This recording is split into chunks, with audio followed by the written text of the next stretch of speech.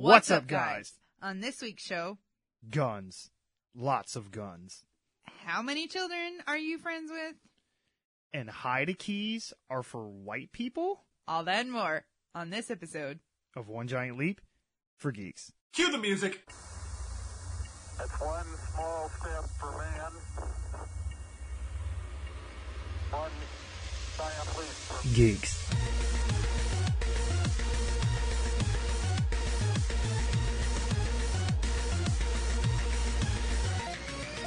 Welcome to another episode of OGLFG, where we talk about movies, video games, and all things in geek culture. I'm your host, Mike C. Squared. And with me are my co-hosts, Benwah. I had something I was going to say here. I think it was a name. I don't remember, though. And DJ Melly Mel. Hey! Before we get started, I would like to let you know, if you enjoy the show, tell some friends about us. Share us on your social media. Whatever you choose to do, you're helping us let others know about the best damn podcast they probably never heard of. Now, if you want to talk to us, the show is on Twitter. You can contact us at Giant Leap, the number 4 Geeks. You can also get a hold of our resident DJ Melly Mel at Froggy Beaver. And Benwah is at Benwah Gaming. That's BENWAH Gaming. We have a tradition, and we must keep it going. So, what you been doing? Let's see. I just got back from being human guinea pig, so that was fun. Yeah, you're full of holes. Yeah. You got more holes than a chain link fence. No, I was very bluntly asked if I could be a test subject in my mom's phlebotomy class, so I said yes, because I'm her biggest supporter. Now, So they drew Yeah, your they yeah. did. I was gonna say, explain to the kids what phlebotomy is. Okay, so for Because I thought everybody you were who's trying to say not- lobotomy, but you fucked it up. But okay, Nope. I'm like, no, not Nope. that. Okay, good. Well, no, she was trying to say Lobotomy lobotomy, is- but she got a lobotomy, so she couldn't say it. You know, it's lobotomy. Lobotomy is with your brain, and they go in and they fuck some shit up. Phlebotomy is the person that draws your blood when you go to the doctor. Those titles are too closely related. They need to completely change that. But okay. So you gave blood. Yep, well, small amounts. They just poked me enough to fill the little tube, and then... Yeah. So kids, if DJ Melly Mel just suddenly passes out during a podcast, You hear a large clunk. right, you're right. I'll be alright. Just Yeah. give me some fluids. Yeah, some juice and a Give her cookie. some orange juice and a Yep, cookie. yep. Oh, yeah, there you go. See, we know this. All right, Benwah. Phlebotomy. What about you? What you been doing? Man, I am in a... The days are longer. The weather is not as warm as I would like it to be, but it still is late March. But I'm slowly getting into that whole spring cleaning kick. Nice. I'm starting to clean up the house. Well, I mean, I keep the house relatively clean, but I mean, I'm going through things. I'm rearranging things, taking care of the spare bedroom. I'm going to probably rearrange after that, probably going to rearrange the living room and my bedroom, because I think I can actually give myself more space in here, Nice. which will be better. Isn't it funny? We live in a state where winter is a long time. Wouldn't we do all this cleaning and rearranging shit when we're trapped in the house? Hell no. As opposed to when it's Well- nice out? Hell no. No. Well, I understand where you're coming with that idea where we have more time in the house, so we would be more productive in the Yeah. house. But I think the whole idea of spring cleaning is not so much that because it's spring, but because the sun is out, the weather's warming up. It's lighter, it's warmer, we're more motivated, we're happier, because winter is, I believe, the most depressing season of Yep. the year. Oh, yeah. That's why the majority of the holidays are in the winter months as Seasonal opposed to depression. the spring and summer. It's because if you think about it, you got all the Thanksgivings and the Christmases and all that other kind of, Halloween. Everything happens once the weather is kind of going south to keep people from being depressed and killing themselves. At least that's my theory for back in the day. That's When a you had legit no theory. TV and shit, That's a and you legit lived in theory. cabins and shit. It's like, what can we do to keep these people from dying? Let's get together with your family every 2 months. Right. But Christmas carols make me want to kill myself. That's because we have worked in retail, and you currently work in Yeah, retail, yeah. and everybody who's ever worked in retail knows that November 30th they're starting to play Christmas carols. November? Or, Bullshit. I mean, October. Hell yeah. October shit. 30th they're starting to play. It's Halloween the next day. Oh nope, we play Christmas carols, and then they Yeah. play that shit until after New Year. Right, I think they just stopped playing it yesterday, to be honest. Ew. No. This just in. Apparently, I went to Wendy's earlier and forgot to rip off the sticker from the pop. I want a free spicy chicken sandwich. Cool. Nice. You can give me that on my way home because I'm starving. So, as for myself, nothing too spectacular this week besides on a previous episode of One Giant Leap for Geeks, I talked about the basement flooding. Yes. And we finally got that all gutted out for the most part. Now we just got to start cutting away at wood and getting all the stuff that's probably molding now out of the basement. And I'm going to do a public service announcement. Fuck you if you're a scrapper. I'm just going to put that out there. Like, you are the scum of the fucking earth. DJ Melly Mel, I hate your guts and your ilk and the cloth that you were cut from. Die. No, I don't have anything intrinsically against scrappers, but when I was on my way to work the other day, there were some guys going through our trash and shit, and I'm backing out the driveway, and I stop at the curb, and I'm like, hey, look, guys, like, this shit's out here for trash. I don't give a shit about it. You can take whatever you want. Just don't leave it a fucking mess when you leave. And they're like, oh, we never do. Fast forward to me coming home from work. Trash everywhere. These sons of bitches, because I had it in like bags and boxes, like had it all nice and neat because I don't want the trash people not to pick it up because there's just a bunch of shit outside. Right.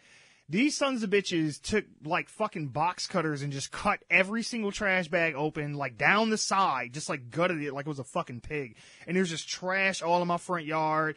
Boxes are just thrown upside down. There's shit ridiculous. Spilled everywhere. It was just like they just ransacked it. And I'm pretty sure they probably pissed on it too before they left and just laughed as they were going down the street. If I'm going to pull something out of somebody's trash, I'm going to do everything I can not to disturb Right. And anything around except for what I'm looking at. And it's like, I get it. If you think that there's something valuable in one of the bags you want to get to, that's fine. Untie the fucking bag. They bring your own trash bags. Or take the bag with you. Nothing with I'm it. like, or cut it in such a way to where you can retie it. You don't cut it down the side of the bag to where I can't do anything to tie it back up. I was so pissed off. Me and Amber probably spent a good 20 minutes outside in the cold in the middle of the night with our fucking flashlights on our phone trying to fix everything, trying to dodge fucking cars trying to kill us on the way. I was livid. You don't understand. Oh, that's horrible. No, yeah. So that. I am not one of those kind of diggers. Yeah, so fuck them and Anyway. I know, pretty much, right. I'm like, you fake ass Red Sanford sons of bitches. Oh, we just got copyrighted. But alright, moving on. Searchers traced the origin of spring cleaning to the Iranian Nowruz, the Persian New Year, which falls on the first day of spring. Iranians continue the practice of kuna tekuni, literally shaking the house, just before the Persian New Year. Everything in the house is thoroughly cleaned, from the drapes to the furniture. I wonder what my equivalent to this should be. Maybe wiping my memory banks.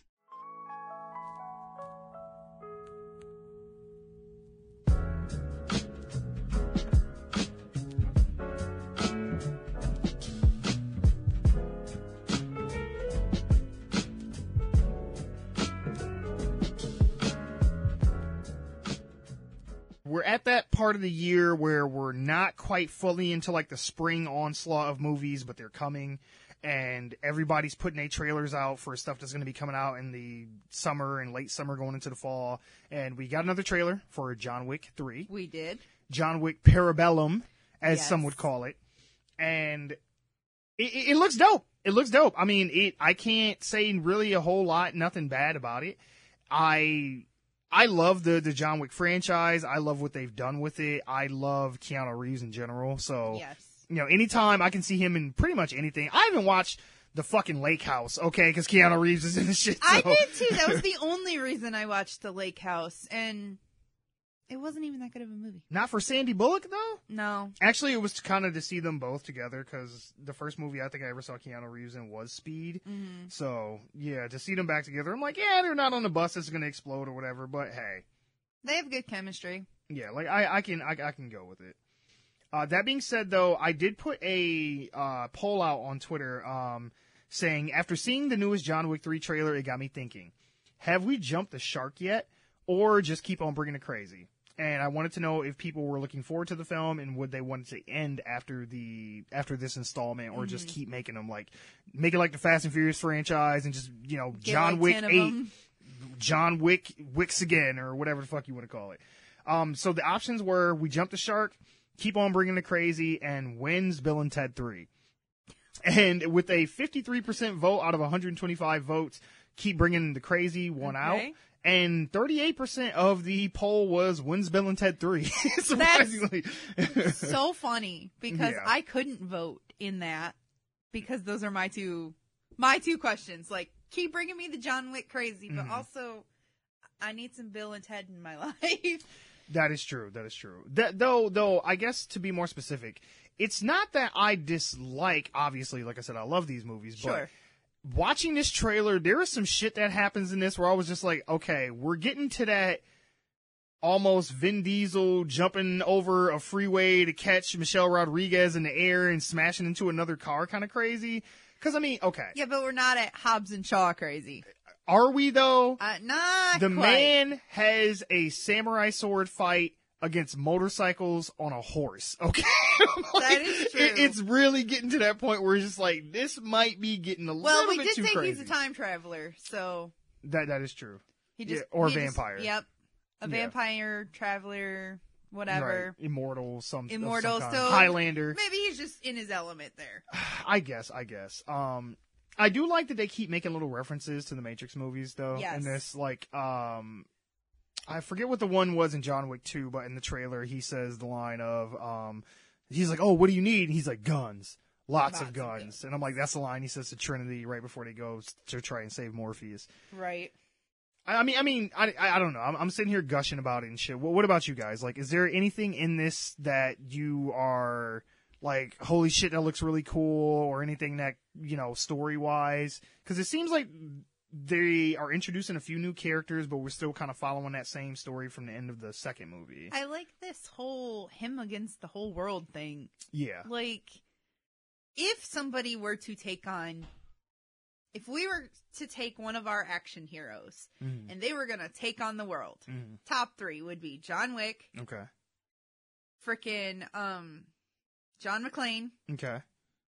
And the Terminator. Oh, okay. All right. Sure. Those are the 3. They're going to take on the world. I'll give you that. I would have thrown Liam Neeson somewhere in there, but sure, we can go with that. I like it. What about you, Benwah? Any thoughts on the trailer? Yeah, actually, one, despite the fact that at the end of the second film he was excommunicated from the Continental, it seems that Winston is still helping Yeah, I him, thought that was interesting, yeah. which could be problematic. And apparently he is going to have another friend in the form of the luscious Halle God Berry, damn. who seems to control God dogs. damn, yeah. Right, she's right. She was storming the X-Men and she controlled the weather, and now she controls dogs in this. And my cousin watched the first film, and she's like, I didn't like it. It was all about a dog. And I'm like, no, one, it wasn't, but I digress. I brought that up only because Angelica Houston, who says in the trailer, all of this over a puppy? And I'm like, you. It just made me think back. All of this over a puppy, she goes. I'm like, oh, that's my cousin fucking said. That's funny. And I mean, and we know that there is more to it than just that, but for the people who are just fighting John, they're just like, yeah, man, like, he must have really just loved that fucking dog. Like, that dog in that car, like, Jesus. Which, I mean, to be fair, it was a pretty dope car. Yeah, that was a really damn cute puppy. And it was an adorable puppy. That is fair. Mm-hmm. And you know what? Now that I think about it, I remember at the end of the trailer, it gave us a message. Text John Wick to 91099. I'm going to do that now. Yeah, I caught that too. And see what Your happens. phone's going to explode. This message will self-destruct. It's like, whoops, wrong franchise. Okay, I just did that now. Okay. Let's see what happens. Did you guys... I am still ever impressed by the fight choreography in these movies. Like, yes. It reminds me of, like, The Raid. Like, some of the shit that they do in this... There's a scene in the trailer where he's, like, having a knife fight with some dudes in, like, this little hallway type thing. And he's just, like, throwing knives into this dude on the floor. And I was like, God damn, that is dope as shit. Like, it's fucking ridiculous, but it's cool. Like, Go ahead. Most of the time, you know, when they have fight scenes and you can see that it's like, oh, extend arm. Oh, punch up fist. Yeah. Oh, you know, that really broken up fight scene Yeah, a lot thing. of jump cuts and close-ups. Yeah. And they, you know, they do that in like the old-timey Bruce Lee movies and shit. Yeah. Well, the Batman movies that you hate, the Christopher Nolan movies, they were notorious for that. It was like, I know he's beating up somebody, but I can't really tell what's happening. And usually I don't like that. Mm-hmm. Like, you can literally sit and count, okay, and you can see he's like, oh, you know, somebody practicing in the mirror. Okay, step 1, step 2, step 3. I like it in John Wick. Yeah. I don't know why. I think it because works, though. the fight choreography in these movies are messy. Like, it's not just like, ha, ha, ha, punch, kick, block. It's right. like they're falling on the floor, they're crashing through shit. And then not only that, they keep the camera wide so you can actually see the fight. That could be it. Because a lot of times angle. when they get so close, it's just like you just see fists flying. And I'm like, I don't know what's happening. Somebody's getting hit, but I don't know why. Right. That could be it. That could be the camera angle thing. Yeah. So what'd you get back as a response, Ben? It sounds as if I am now maybe a member of the Continental myself. Sweet. Yeah. And I quote, "Welcome. As an esteemed member, you will be granted access to our finest amenities. We will text you at this number in the days to come. Be prepared." That's kind of like scary. if this results in me getting like a free movie ticket or something, I'm fucking. That's cool. I want, or like, Keanu's gonna show up at your door with a fucking shotty, like Hey man, if Keanu Reeves shows up to kill me, I'm cool with that. That's right. true. Like, hey, if you got to go some kind of way, that's probably gonna be one of the top coolest ways to go out. But yeah. No, I'm really excited for this. I think this should be it though. Because they did say there was going to be like a spin-off TV show, kind of just exploring the other assassins. Yeah. So it won't be just John; it'll just be that world of the assassins I think we and stuff. talked about that. Yeah, and that could be okay, maybe. And he's supposed to make some appearances yeah, every now and yeah, then. he's going to occasionally pop up or whatever. Kind of like they did with that show from that Bradley Cooper movie, Limitless, where he took the drug that made him super smart, and they made a show out of that, and he pops up every now and then in that. But yeah, I mean. Yeah. I think like the first and last episode of the first season, then it got like canceled, so who knows. But no, I do want this to be it though, because I feel like if they try to keep it going with his character too long, then it's just gonna, like I said, go off into that Fast and Furious territory, and he's gonna be catching torpedoes with his arm like The Rock and shit, and it's just like, okay, like this is too much. We saw a movie with Keanu not too long ago. And I think it was called... Was it The Replacements? No. That was way long ago. No, not that. But his family are like cloned robots or some shit. Oh, no. Because that just came out No, recently. it wasn't that. Okay. The one where he was a samurai? No, he wasn't a samurai. He was I like... still want to see that one. He was like too. a CIA agent, and he was in Russia.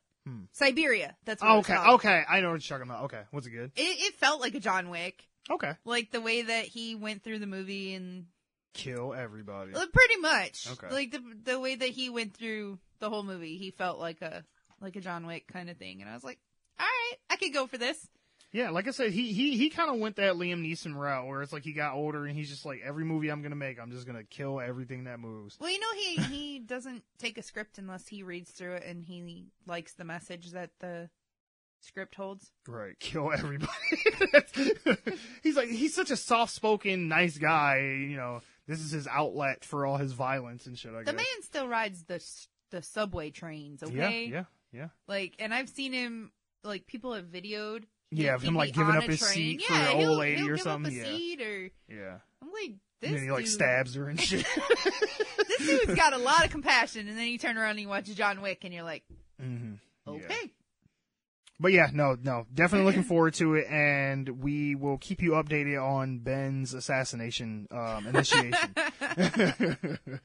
If nothing ain't happened to you in a week, Ben, I might text that number. Right. If we don't hear from you next Tuesday, well, we know what happened. Yeah. I'm sorry, dude. I just got a raise too. Right. You don't even get to live to see it kick in. Nope. All right, moving on. I am getting a breaking news story. It would seem that Keanu Reeves is in fact a vampire. You heard it here, folks. # confirmed.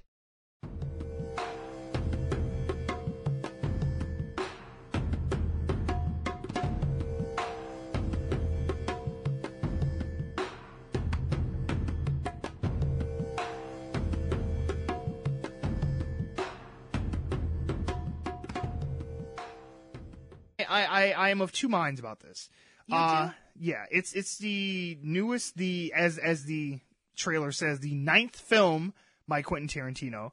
Once Upon a Time in Hollywood, and it was funny because when me and Benwah went to go see Us, the trailer for this show, and I think Benwah was your first time seeing it, right?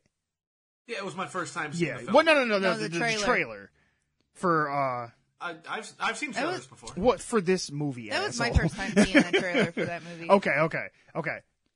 Yeah, no, it was my first time seeing it too, and I liked it. So, and it was funny because at the end, I told him, I was like, it's funny because watching this, you wouldn't realize that this movie is going to take place around the Sharon Tate murders, who is a actress who was murdered by members of the Charles Manson family. Right. And it's like this kind of like, we making jokes about taking loads and, all this other kind of shit. And we fighting Bruce Lee and everything else. And this like, they show Charles Manson, or at least the actor that's playing him, in the trailer too for a second. And I was just like, I don't know how I feel about this because I would kind of feel wrong to watch a film with Tarantino's kind of love of violence and his sensibilities about gore and shit like that. Not normally, but specifically because it's going to be depicting actual people who were murdered. Right. Because the character that Margot Robbie is playing is Sharon Tate. That is the woman, and she's actually like 7, 8, maybe even 9 months pregnant when they kill her. Mm-hmm. And I'm like, I don't know how I feel about that. Like, that's kind of dark on like a different, very dark. Like, especially even for him. I'm like, this is kind of fucked up. So I'm really interested to see how the movie plays out because they're just playing like, hey, we just making jokes and doing karate and shit, and we got Brad Pitt and Leonardo DiCaprio, and I'm just like, okay. What do you mean that's dark for him? Have you not seen any of his other films? Well, that's the thing. With those, they're fictional characters, so it's like whatever, like right. like it's fucked up. What but he's sure. saying is it's more fucked up because Sharon Tate was Yeah. a real person. Right. And I'm Margot like, Robbie is portraying a real person. and I don't necessarily know that he's gonna handle this with the kind of care that you should. For, I know it's not going to be a biography or anything per se, or like a true crime movie, but it's like he's telling this fictionalized story, quote unquote, around actual events. It almost would be like if he made this movie around like United 93, like the flight from 9/11 or some shit. 9/11. It's just like, I'm like, I don't know how I feel about that, especially if I was a family member of the person who was killed or people that were killed during that. So we'll see, because that whole big uproar people had about the Ted Bundy movie and about how they felt that they were playing too light and jokey with that. And it's like, he was a fucking serial killer. Right. Like, people actually died, and it's like, we trying to make him out to be like he a rock star and shit. And it's like, granted, yes, that was his persona, but I still kind of understand where people are coming from. Like I said, especially because if you are related to the victims. Oh yeah, sure. If you're affected by that, yeah, I can see how that maybe would be in bad taste. But I mean, we'll see. We'll see. I don't want to jump to too many conclusions because they didn't show anything from that. Mm-hmm. But that's what I was surprised about, because I was like, they're actually not hitting on what this movie is actually about in this trailer. Like, if you just saw the trailer and didn't know any of the backstory, you wouldn't know really what this was at all. I had no idea. Yeah, it's just like, it's just a movie with some people in it, and they doing shit. Like, it's a Tarantino, all right. right. They talking about stuntmen and actors, and I guess. What's funny is T-Money was all excited. He's like, oh yeah, we gotta go see that. It looks good. Yeah. And Brittany was like, oh my god, that looks good. I was undecided about it. I'm like, meh. I thought it was pretty funny, especially... I'm undecided about Tarantino, though. Like, yeah, he kind of burned me with Django. I'm not gonna lie. Django left a real bad taste in my mouth. I forgot about Django. I'm like, man. I forgot about Django. Yeah. Like, the only one I like is From Dusk Till Dawn. Really? And even then, You ever seen Reservoir Dogs or? I know Pulp Fiction. How do you not like Pulp Fiction? I forgot Pulp Fiction was come on now. Tarantino. Say what again? I like Pulp Fiction. I just forgot I dare you. I double dare you, motherfucker.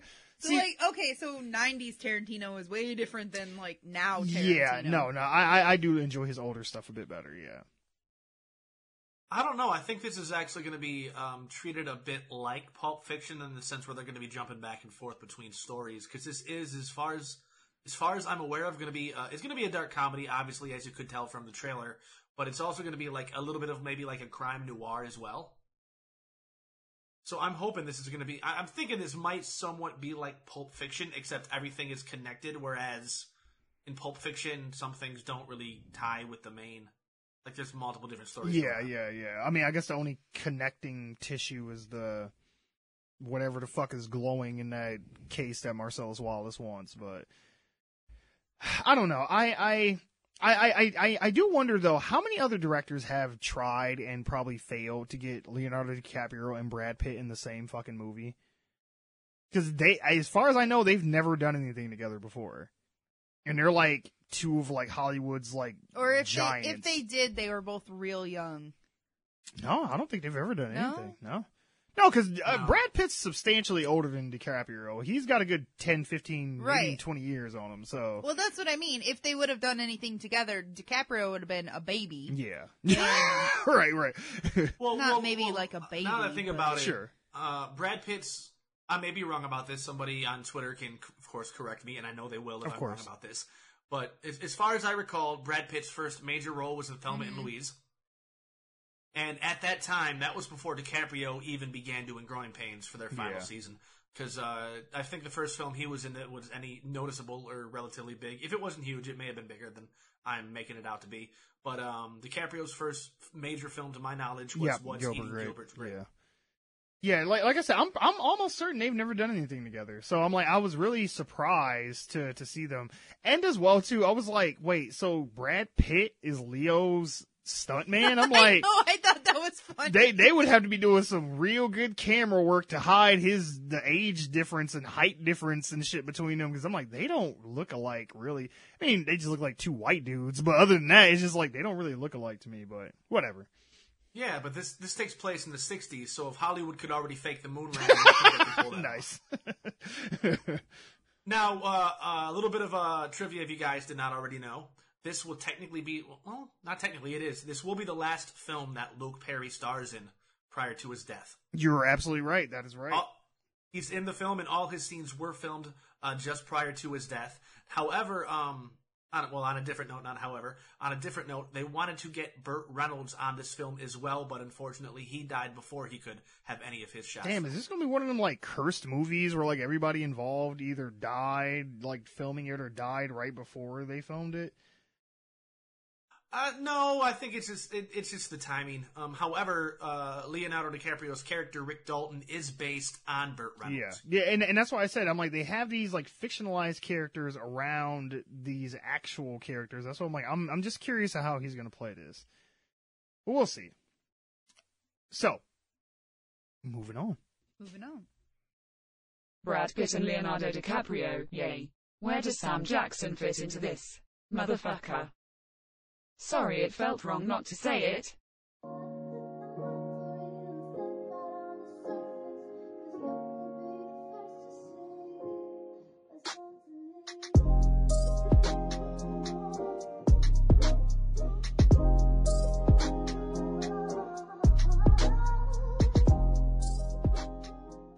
I want to put out right out there, right in front, I am a Stranger Things whore. I love Stranger Things. It has been the highlight of Netflix for me outside of like the Daredevil series. Honestly, it's like, if you haven't seen Stranger Things, it's like, think The Goonies meets like War of the Worlds, like, and maybe a little bit of, The Outer Limits sprinkled in there. Like, it's a really, really good show. I mean, if any of those things sound good to you, or if you enjoy any of those things, trust me, go watch Stranger Things. It is well worth the, and I think it's only like 10 episodes or something like that. So it's not like a super long series or about an hour a piece. So you can over a weekend knock out both seasons. Like, it's really good. But the newest trailer came out for this, and I like how it's set up around the 4th of July and it's coming out on the 4th of July. I'm like, that's really cool, because I believe the last season came out on Halloween, because I think it was set during Halloween or around that time. I'm not 100% sure, but I just love this series, and I think it's been a really fun ride.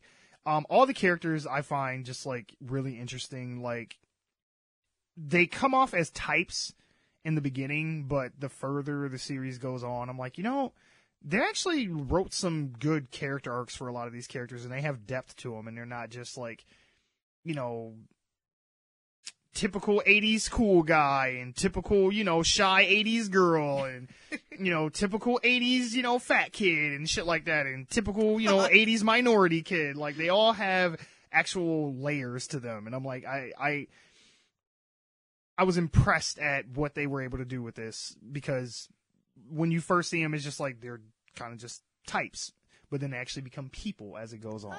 Oh. So, you have not seen Stranger Things. I have never seen Stranger Things. What about you, Benwah? I've only ever seen the first episode. Okay. So then I'm the only one who's watched both seasons then. That's why I'm nodding. She's like, oh, that's nice. Yeah. Sounds like a fun time.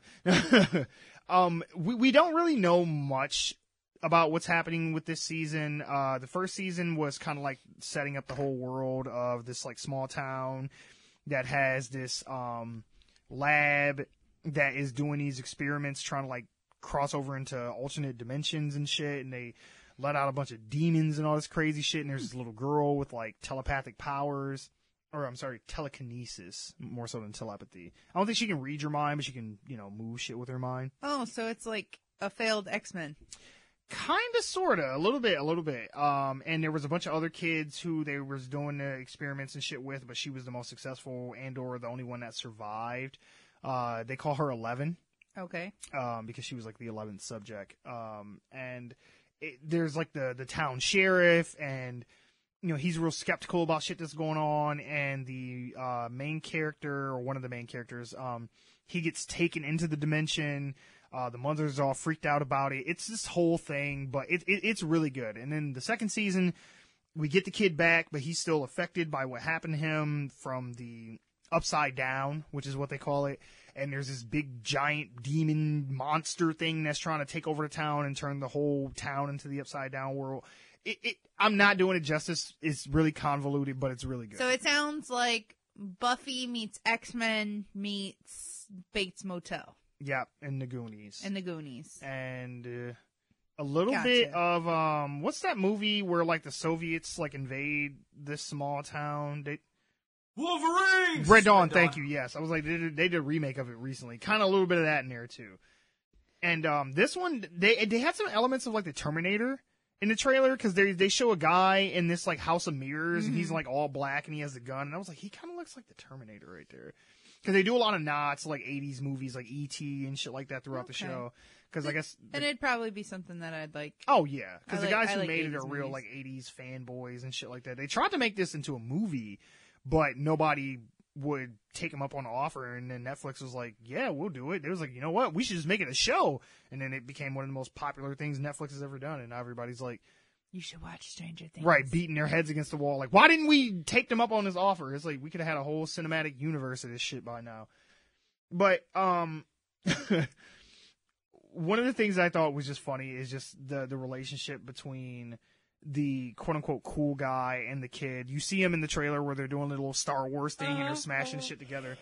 Because he's like the cool kid in the first season, and there's another kid who's like the loser, and they both like the same girl, and there's this whole back and forth thing. But he ends up, as time goes on, you learn that he's not bad. Yeah. Like he's not a bad guy and shit like that, and he befriends the children and shit like that, and that's why the girl makes fun of him and says that line about, like, how many children are you friends with? And it's like, there's like 8 more back here, actually. Like, one of them got superpowers and shit. It's actually pretty cool. Goonies. Thanos was in Goonies, man. It just come to me. Yes, Josh Brolin. Yes. Mm-hmm. Anyway. Back to Stranger Things. She's like, yep. Just wanted to put that I just wanted there. to put that out there, that Thanos was in Goonies. Yes. In case our listeners are young and don't know what the Goonies are. Yeah, go watch Goonies. This is just a good movie. Yes, everybody should watch Goonies. Yeah, Goonies is awesome. But yeah, I'm really looking forward to it. It comes out July 4th, and my birthday, woo woo. Yep, we will see what the further adventures of Telekinetic Orphan and friends are up to this year. All right, moving on. Did you know that Thanos is also in Deadpool 2? I swear, basic.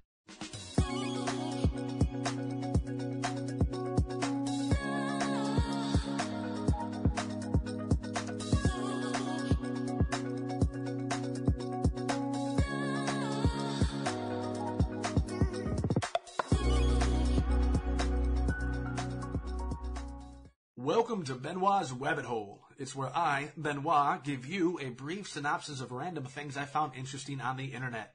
Some of these things may be further elaborated on in future podcasts, but I'd recommend you dig deeper for yourself if you're interested. The views and opinions expressed in the Wabbit Hole are those of Benwah's and Benwah's alone, and do not necessarily reflect the position of any member, affiliate, or future sponsor, despite us not having any, of the One Giant Leap for Geeks podcast. You know, throughout the week, I kind of dabble in the news cycle and come up with some things for this Wabbit Hole, but just this morning, I came across a video which is completely wiped out what I was going to do this week.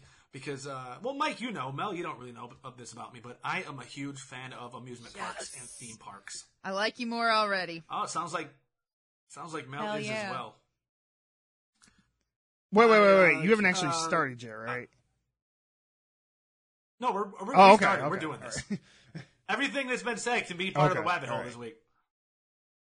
Breaking the fourth wall. Anyway, I came across this video by this guy called Theme Park Crazy, or that's at least his name on YouTube, and he also has a website, Theme Park Crazy.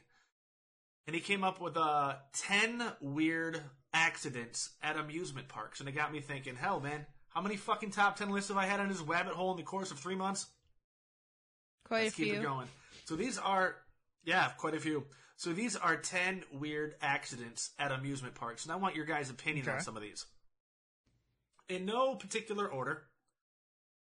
Number 1, and this is pretty recent. This actually happened a couple weeks ago. I believe it was Wednesday, March 13th. Damn. It happened in New York. Mm-hmm. Before actually getting into the story, let me preface this by asking you guys, have you seen the original National Lampoon? Of course. Mm-hmm. Do you remember the whole like ending of that film? Vaguely, but yeah. Okay, well, if you vaguely remember it, this will kind of tie in.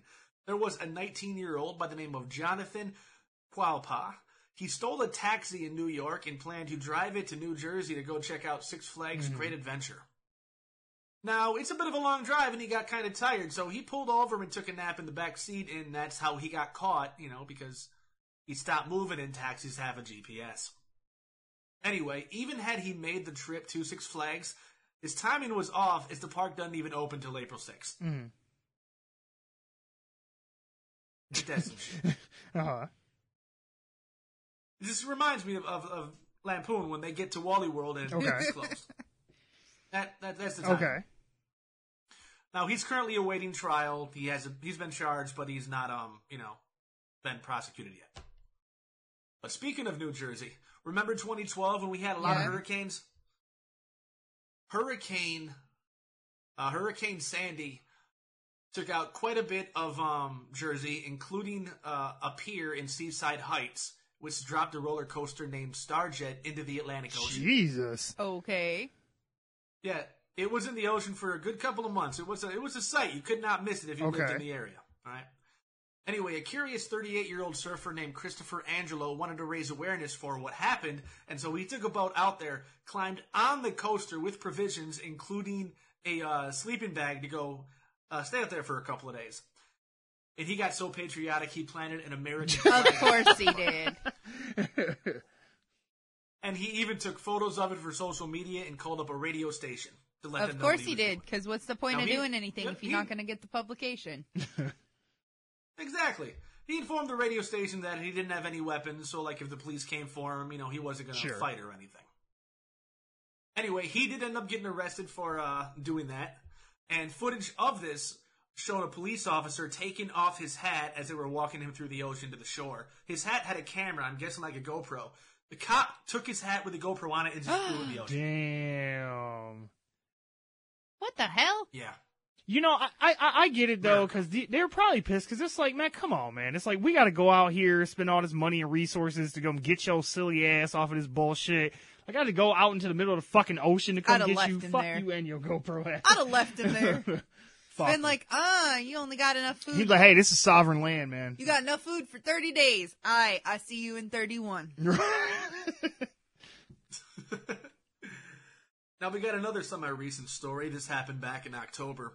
There was a 21-year-old Navy sailor named Adrian Gilbert Cardenas who was drugged up and drunk, and he decided to let it all hang out, got naked, and went crazy in the parking lot.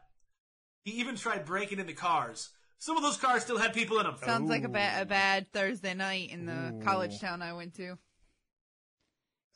And, of course, the cops were called, and he was all hopped up on shit, so we tried fighting police. But he didn't get very far before he got tased, subdued, and sent to jail. He was charged with felony assault of an officer and indecent exposure. So good luck going door to door wherever you live and explaining to people what's on the list. What'd that one have to do with roller coasters, though? Was he at a theme park? No. Yeah. Oh, was it? Oh, okay. Oh, okay. You left that part out. Yeah. Okay, It was, I got you. Well, everything takes place Gotcha. at a theme park or amusement park, something. I mean, I guess I didn't specify which parking lot. Maybe it was your local target. Hey, I'm just saying, I've seen Spider-Man rob a gas station. I was just waiting for you to say somebody slammed his dick in the And door. I've also seen two guys in Spider-Man. Oh, God. Wait, what? Because he said he That'd was be running the around entire naked trying to rabbit get into hole. people's cars, and I was just Uh-huh. waiting for him to say that somebody slammed his dick in that car door. Ooh. Yeah. Like, oh, yeah, that would stop all that shit. Like, it's okay, officers. We got this under control. We got him. He right here. He ain't going nowhere. But if you want to know specifics about the location of these events, I'll tell you right now, this next one happened at Six Flags Discovery Kingdom in California, also last year course it in did. May. Some douchebag, some 24-year-old at the time douchebag named Christopher Allen, entered a restricted area on a dare and punched a camel. The fuck? Why do they have camels at Six Flags? That is weird. Because you That- paid a right. car with them. Cows, dude, cows. wait, Nice callback. What? Nice Why? callback. It was a camel exhibit. I mean, Cedar Point has like an area with farm animals. and Do stuff. they? It's just an Yeah, I was going to say, I've never been to that Yeah. part of the park. in the I back must of the have park. never gone to the back of the park. I've not been to Cedar Point in It's- 19 years this year. Jesus. That makes me sound It's like old. the old Yeah, it does. western town-esque area, like where they got. Oh, the yes, stuff I know in what the you're back talking of about. there. But I didn't see the animals, though. Yeah, I did. Oh, nice. I fed some of them. Anyway, this 24-year-old douchebag on a dare got into a restricted area and punched a camel. Of course, park security got him like right away from doing that, but he escaped, and the police actually chased him and his getaway driver named Chrissy Thatcher. It was a woman? They can't. He was there with a woman. The woman. You was say the it like getaway women driver, don't but they commit caught him. crimes or some shit. She was like, it was a woman? Yes. Women aren't usually getaway drivers. Yes, bitches is ain't what I shit. was getting Yes, at. yes. No, Hey, no, if you no. remember, the woman's the first one to commit a crime biting the apple, but I digress. Damn. Women can be serial killers and women can be like criminal masterminds. But not getaway drivers. But usually they're not the getaway driver. You must don't watch Orange is the New Black. There's a character on there who No, I've got never seen caught it. up Almost- for being a getaway driver. Have you ever heard of Danica Yes, I know who Patrick? Danica Patrick is. She's not a getaway driver. She is a driver of NASCAR. Hey, you don't know her life. She might have did some shit. No, she tries to get away from Oh all my the other God. cars. Move on. What's the next If you one? think Damn. this was bad, this was not the worst. This was not the most douchebaggery thing this Okay. guy did. After this, he attempted to auction off the shoes he wore when he escaped on Wow. He was asking to go to jail. So wasn't tell me that they finally have caught this person. eBay. Okay. Yeah, they caught him. Because I'm like, yeah, Jesus yeah. Christ, man. Like, this dude, he's becoming like an internet legend, like, every day that he's still out in the world. he? I'm still free. Story number 5, we're going to go to Disney World, Hollywood Studios. Have you ever been to Disney, No. either one of you? No. My Okay. Well, of I course, I'm wasn't sure you know at rich Disney enough World to and go to Disneyland, Disney. they have a lot of people. Right. Yeah, they have a lot of people that are dressed up like characters in Disney films, animated or television Uh-huh. series. And they had a guy who was in a Tigger Uh-huh. costume. He was just doing a standard photo op with a family, and then he ended up getting suspended without pay because he pie-faced a 14-year-old. Why? like took a pie to the 14-year-old's face. That's, yeah. I just make sure. I just make sure. She's like, If you don't get the reference, a pie face is basically when you just like open palm Oh, yeah. push somebody's face away. Oh, so he like Heisman'd it. yeah, pretty much, yeah. Yeah, Gotcha. Yeah. And now the father of the boy claimed that Tigger did that completely unprovoked. However, video evidence showed that the teen was doing something behind Tigger's back, messing with the suit. Oh, but still. and many have speculated that the teen was trying to actually unzip the costume. Oh yeah, Disney takes that shit pretty serious. Hell yeah, yeah. You don't break the illusion. Like, why do you think that there are a bunch of tunnels underneath Disney? It's so that you can, not you as a customer, but the actors and actresses. Oh, you're talking about underground Disney. You just wait for later. Like the actors and actresses in the costumes, they have to use the underground tunnels. Yeah, because you're never supposed to see them in you the can't costume see them as just regular people. And they can never break character. Yep. Nope. Anyway, while he was suspended without pay briefly, there were no criminal charges because, I mean, the video evidence shown that the Tigger was just What really would you defending charge himself him in the with? situation. Assault on a minor. Really? For a pie in the face? That's assault? Some people, because they all claimed he punched the kid, but you can clue because he pie faced the kid. And the kid moved because the kid was don't fuck with Tigger. Right. Basically. T.I. double gun, motherfucker. Right, Tigger right, whip right. your ass. But now from Walt Disney World to Disneyland, once again in 2018, children's fear and laughter was. I'm sorry, I'm just picturing like a Tigger bouncing around and he throwing some kung fu John Wick punches. Please proceed. Oh my god. Yeah. Anyway, okay. We're going over to California now. We're going to keep it in the Disney realm in Disneyland. January of last year, children's fear and laughter was mixed as literally some kids were laughing, some kids were crying because of this. A latch holding the animatronic head of Ursula from Ariel's Undersea Adventure ride came loose. So it looked like she was decapitated, and it was just dangling by wires. Damn. Funny enough, though, despite the fact that it came off, it was still moving its mouth and acting like it was fine. Like, it wasn't broken. It was just hanging there. She's like, poor unfortunate soul, and it's like sparks and shit coming out. I would have been one of the people laughing. There's video of this oh my too, god, I happening. have to look that up after the show. That is... There's a video of this that was put on Twitter, and you can hear like a little girl going, "It's broken." No, honey, it's all a part of the show. Nope. And anyway, if you thought that was funny, Ursula was not the only animatronic to get decapitated, as a pirate from the Pirates of the Caribbean ride lost his head the exact same way on the same. Did somebody go fuck with all the Malfunction. animatronics and shit? Yeah. Well, no. I'm guessing the technician who periodically checks these things just did not secure a latch. so. He Oh, didn't. shit. He didn't do his job. He said, "Yeah, they ain't gonna know if I'm Yeah, he here or didn't do not. his This job. park is huge." He's off and going behind his dumpster and smoke this joint. I'm good. Did you go to work today? Oh yeah. Oh yeah. It's like, yep, everything's, did. yep. Worked my way around the whole Disney park. All right. I'm good. It's, T's dotted, I's crossed, all that shit. while he's smoking joints and Yeah. riding the rides and getting fucked up. Yeah, I'm on the clock. It's like, I All should have right. known when he started wearing that Rastafarian hat that something was up with Peter, but I just let it slide. He puffing his mag and dragon. Hey man, well Disney is where the magic happens. When I went to Disney World in 2016, I won't even say someone. I was really surprised. Now I realize there are going to be bars and places where you can Sure. buy alcohol because there's adults there, right? When I went into the gift shop at the resort I was staying in, I was surprised to see bottles of liquor for sale, and right next to the liquors, condoms. Ooh. Why does that not surprise me? Because Disney Yeah, is yeah. where You magic take happens. your kids to Disney and you're forking out $4,000 for this damn trip. You better be getting something. All right, I better be fucking Snow White by the end of and this then shit. 9 months later, you have more Right, kids. exactly. Now you got a new one to take next year. No, you'd have to find out when a sitter. No, yeah. By the way, if y'all never been to Disney World, it's fucking worth it. I'd go back there Really? again if I was 80 in a wheelchair. I've always Everybody I've Yes, ever talked to said yes. Disney Well, World that's is what everybody it's the tells greatest me. place on earth. That's what everybody tells me, but I can't Right, get past the hashtag $4,000 ticket price. Okay. Well, no.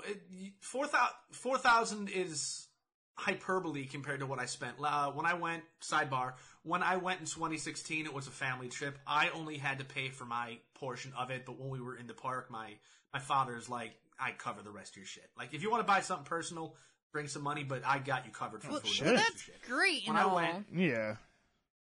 well, no. I'm going to tell you how much everything cost for me. I paid for my round trip ticket, and I paid for my room in the resort. Yeah, that's what they call it. All in Desorts, all- Disney.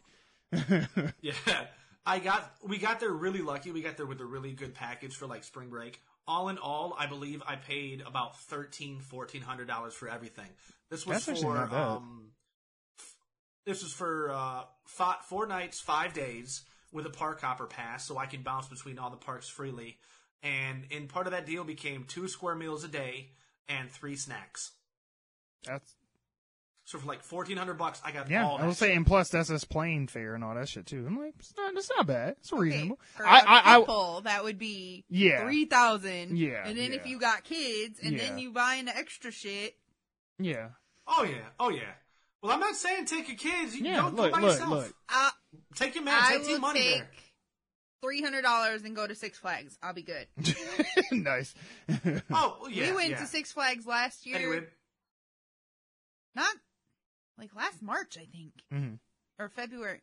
Whenever I went to Wisconsin for the tennis tournament. Mhm. Oh, October. That's when it was. It was in Okay. October Mhm. because it was dead week and whatever. Anyways, we went for $200. We got our tickets for $50 a piece, and then Nice. we spent $100 in food and souvenirs and stuff. Sure. So Yeah, but Six Flags ain't no Disney though. I'm just saying. it'd be alright. The best Take you to place go see on some Bugs earth. Bunny and call it good. I don't like the damn mouse anyway. Mm. Except for when he produces movies, and then Yeah, I was gonna say It's Iron Man MCU will be gold. there, and you can go hug Captain America and shit. if I go to Disneyland or Disney World and Iron Man is there, Team Money's gonna end up pie facing Team fucking Iron Man. Okay. Nice. okay, we're going to keep it in California at a place called Scandia Fun Center in Sacramento. Now, you guys have probably been to like local fairs. When I say the zipper ride, you Yes. know what Yes. I'm talking about, right? Okay. Well, imagine something similar to that, except there's only one gondola and it's not in a cage, so only 2 people can sit in it, and it goes up and around and around and around, and you backflip, Okay. backflip. Anyway, there was a There was a ride called the Sky Screamer. Now its predecessor was called the Scandia Screamer. Ironically, there was a rule for the Screamer. Can you guess what it was? You had can't to scream. Exactly. You cannot make noise, and you could not make noise because right next to this was I-80, a 12-lane freeway, but on the other side of the freeway and around the park where this was, all residential areas, houses. So everybody who lived around there could hear everything that was going on. Oh no! Fuck that shit. So there was a rule where you literally would go on a ride called the Sky Screamer, and you couldn't scream or even make any noise, otherwise they'd kick you off and send you What to the kind back of the like line. city council do they have where they okayed it for an amusement park to be built anywhere near a residential area? Like that is absurd. Lame. You would think it would have to be like a business Now this- district or some shit like that. Like, Now, this rule was only in effect for about the first 3 weeks it was open, because eventually they're like, this is bullshit. Plus, it was confusing some of the workers because they could hear noises from other areas of the park and confuse it with the people on the ride, and the people on the ride would get punished. That actually happened once where somebody got so excited for getting a hole-in-one in putt-putt, the person on the ride got kicked off. that's such bullshit, though. It's like, don't make a ride and say you can't scream or you get kicked off. Like, what kind of shit? You guys may not remember this or realize this, but at the back of Cedar Point, there was the old wooden coaster, Yep. the Mean Streak. A couple years ago, they shut down the Mean Streak, and they decided to turn it into a hybrid where it was part steel, part wood. And then they also opened up Steel Vengeance last year. Oh, okay. Now, yeah, because I wanted to get on that last year when I was chaperoning with the kids, but it was so goddamn windy it was shut down. Anyway, in July of last year, while waiting in line, a bunch of teenagers were messing around with hot chili sauce Okay. packets. Okay. Mm-hmm. I know this story. Go ahead. Yeah, one of those sons of bitches threw a chili packet at a train as it was coming down, and some of the sauce not only got on some of the riders' clothes, but in some of the riders' eyes. Ow! Yep. Mm-hmm. Yeah. And now, I don't know how fast this coaster goes, but Fuck. could you imagine going like 60 miles an hour and have fucking hot sauce splashing in your eyes? Like, that'd be fucking torture. Mm-hmm. And then you gotta deal with it for 30 seconds until the ride's done. Yeah, right, shit. Well, no, not only until the ride is done, but until they stop it, let everybody off, run you down the stairs. Because I'm sure they don't have like an eye wash station nowhere No. close by. I'd be like, somebody give me your bottle of water. Right. No, that ride's off in, like, the back of the park. It'd be a while to get yourself to a bathroom from there.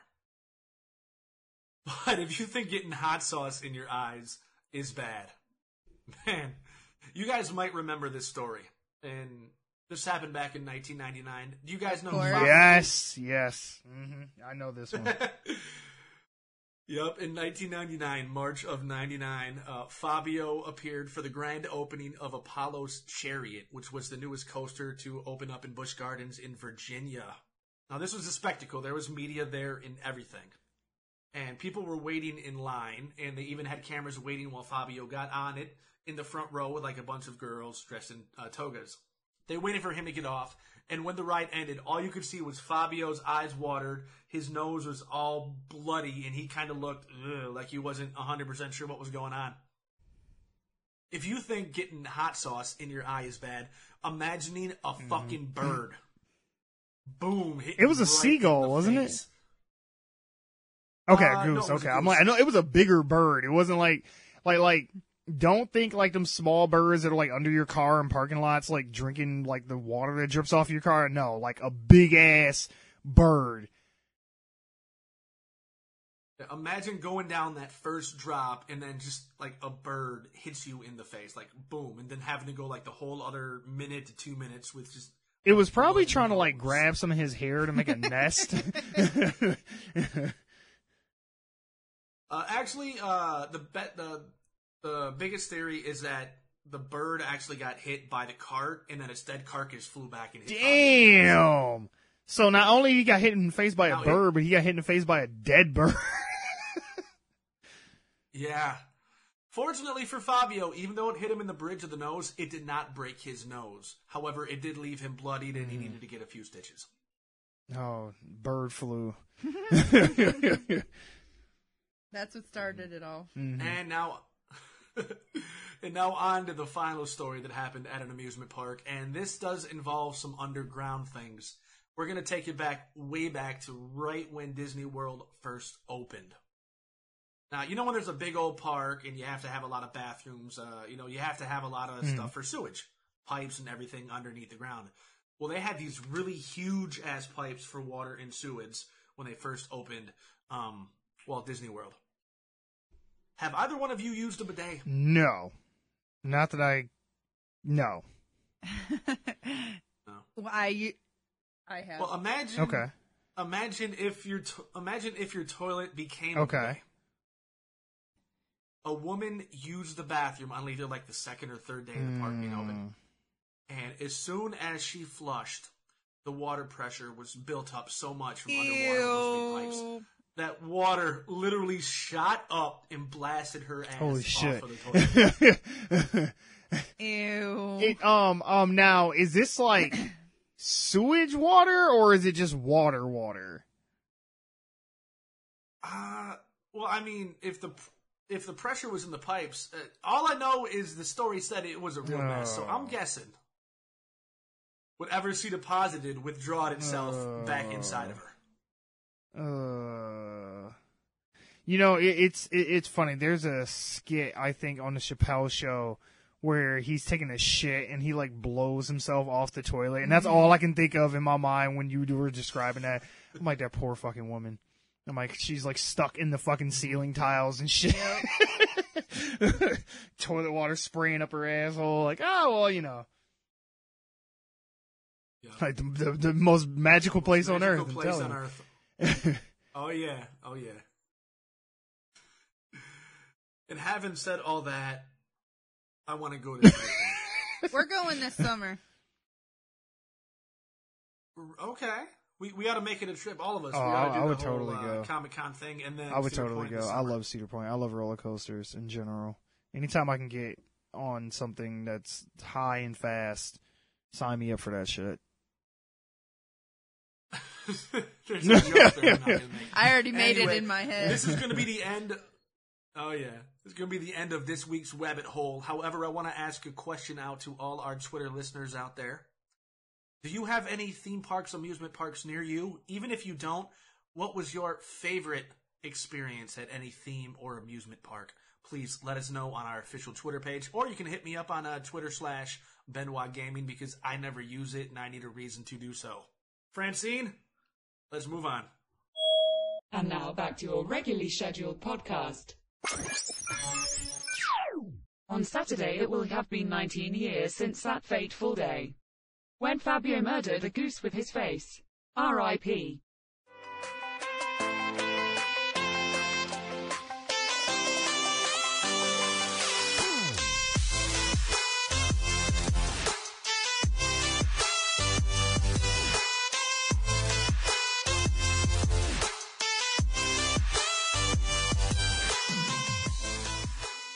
It's that time again for America's #1 show, Dumb Shit of the Week. That's right, Dumb Shit of the Week is a show where DJ Melly Mel finds dumb shit and we talk about it. Want your submission on the show? Find us on Twitter at GiantLeap4Geeks, or you can email us at officialoglfg@gmail.com. Now here's your host, DJ Melly Mel. Thank you. All right, everybody. Usually, I find dumb shit of the week as I'm coming to do the show. It takes me that long to find something worth talking about. Not this week, guys. This week, I found 3. That's right, 3 stories. 3 dumb shits. 3 dumb shits. And I found them on, Thursday. Okay. So, this week was scattered with dumb shit. But Oh. Anyway. Not as much Right. as that woman at Disney.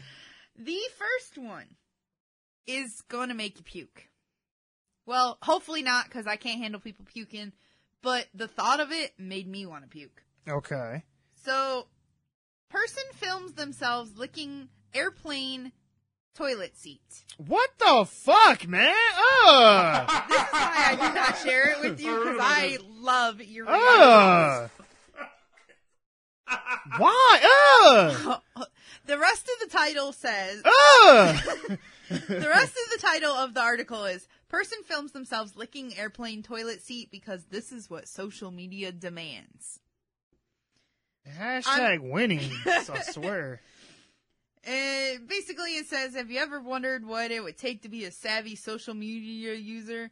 Does it require some sort of an inherent understanding of people, willingness to be different? Nah, just film yourself licking a toilet seat. That'll do just fine. And it goes on. There's this girl. She's like, oh, well, I want to be famous. It's always a girl. I'm sorry, but Yeah, it's always a girl. Between a dog piss chick We're and everything. always striving for attention. I swear to God, man. So okay. I'm going to post my... Can we go back to sniffing condoms again? God no, don't damn. do that. Please. Anyway, she posted a video on Twitter where she says, I've licked a lot of toilets in my day, but this is the first one that made my tongue go numb.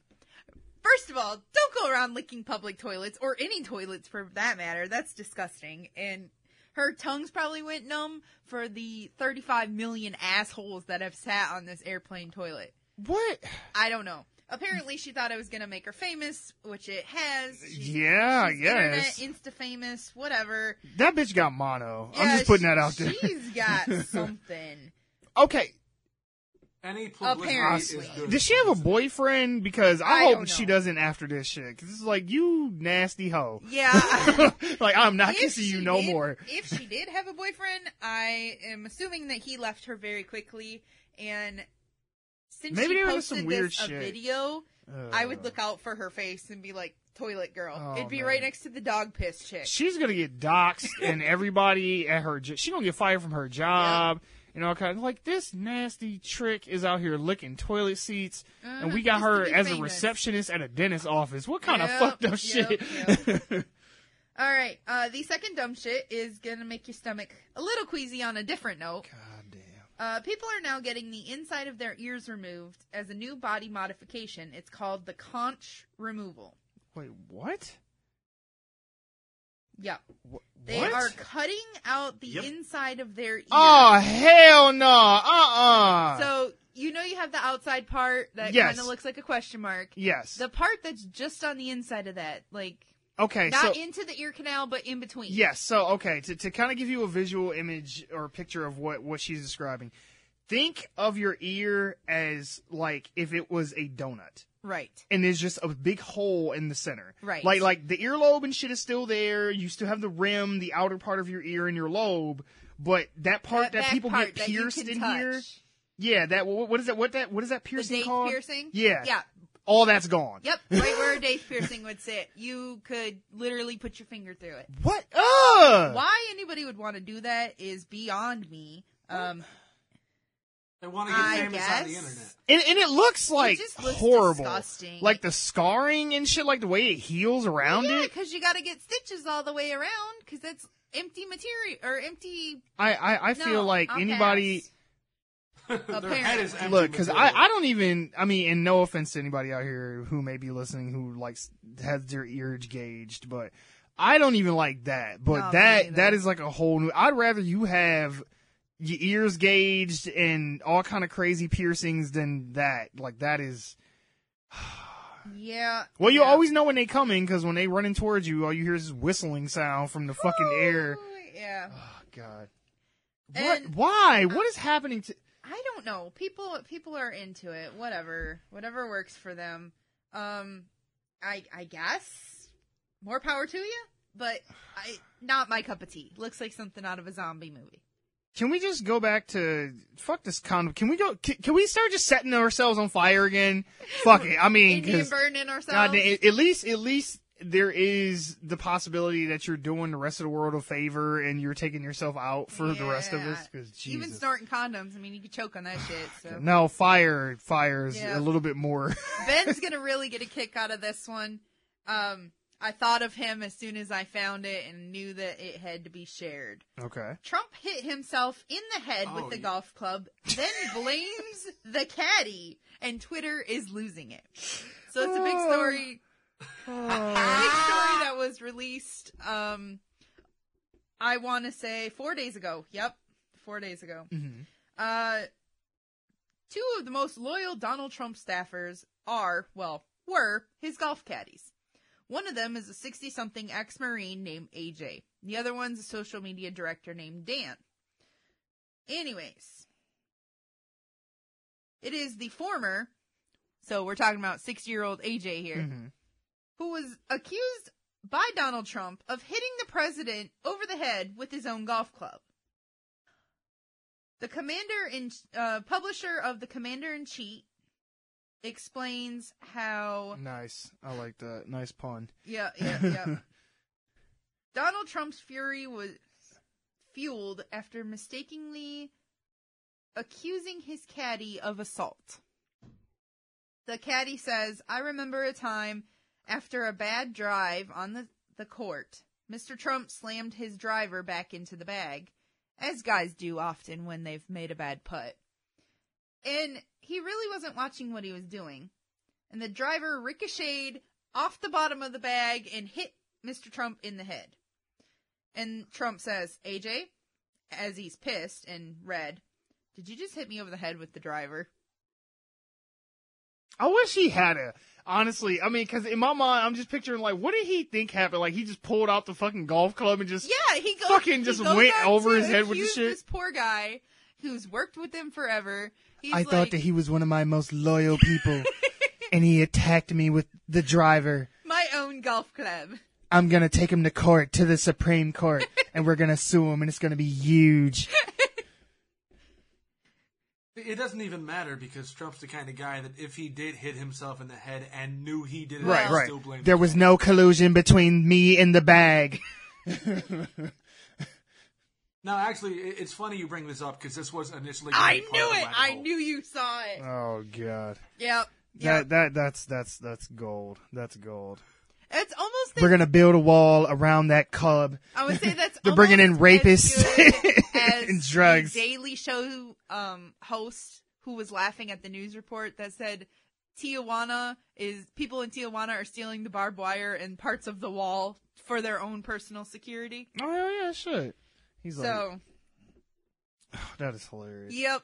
I figured I would share those dumb shits with you. So let's recap. We have holes in our ears that shouldn't be there. Mm-hmm. We have people licking toilets. Mm-hmm. And then we have presidents hitting themselves in the head with golf clubs. I would say that this was a good week for dumb shit. If anybody, how have we come to this? I don't know. I didn't even like Bush, but Bush would never even do some shit like. I mean, Bush did almost choke to death on a pretzel, but I That's mean, true. hey, we've all almost choked to death eating something. But, Yeah, that's true. Well, his father, like, puked on the Chinese Yeah, that was funny president or too. I've something. seen that video clip. Yeah. Now, I'll give Trump some credit.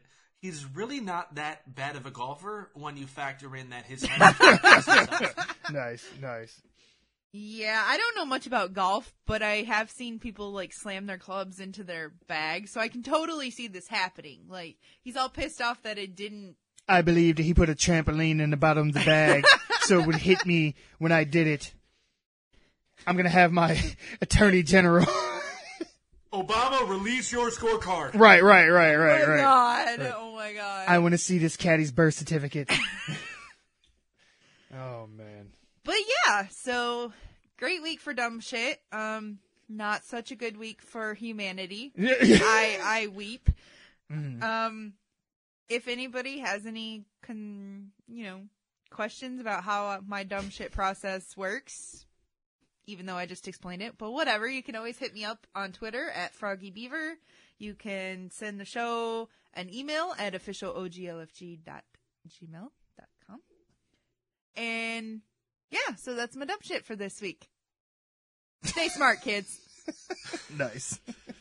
So apparently Toilet Seat Girl is a self-proclaimed sex worker. She has a lot of nudes on her Twitter and she is looking for donations on Cash App. She also has a not safe for work Snapchat. Yeah, we can go ahead and delete the internet now.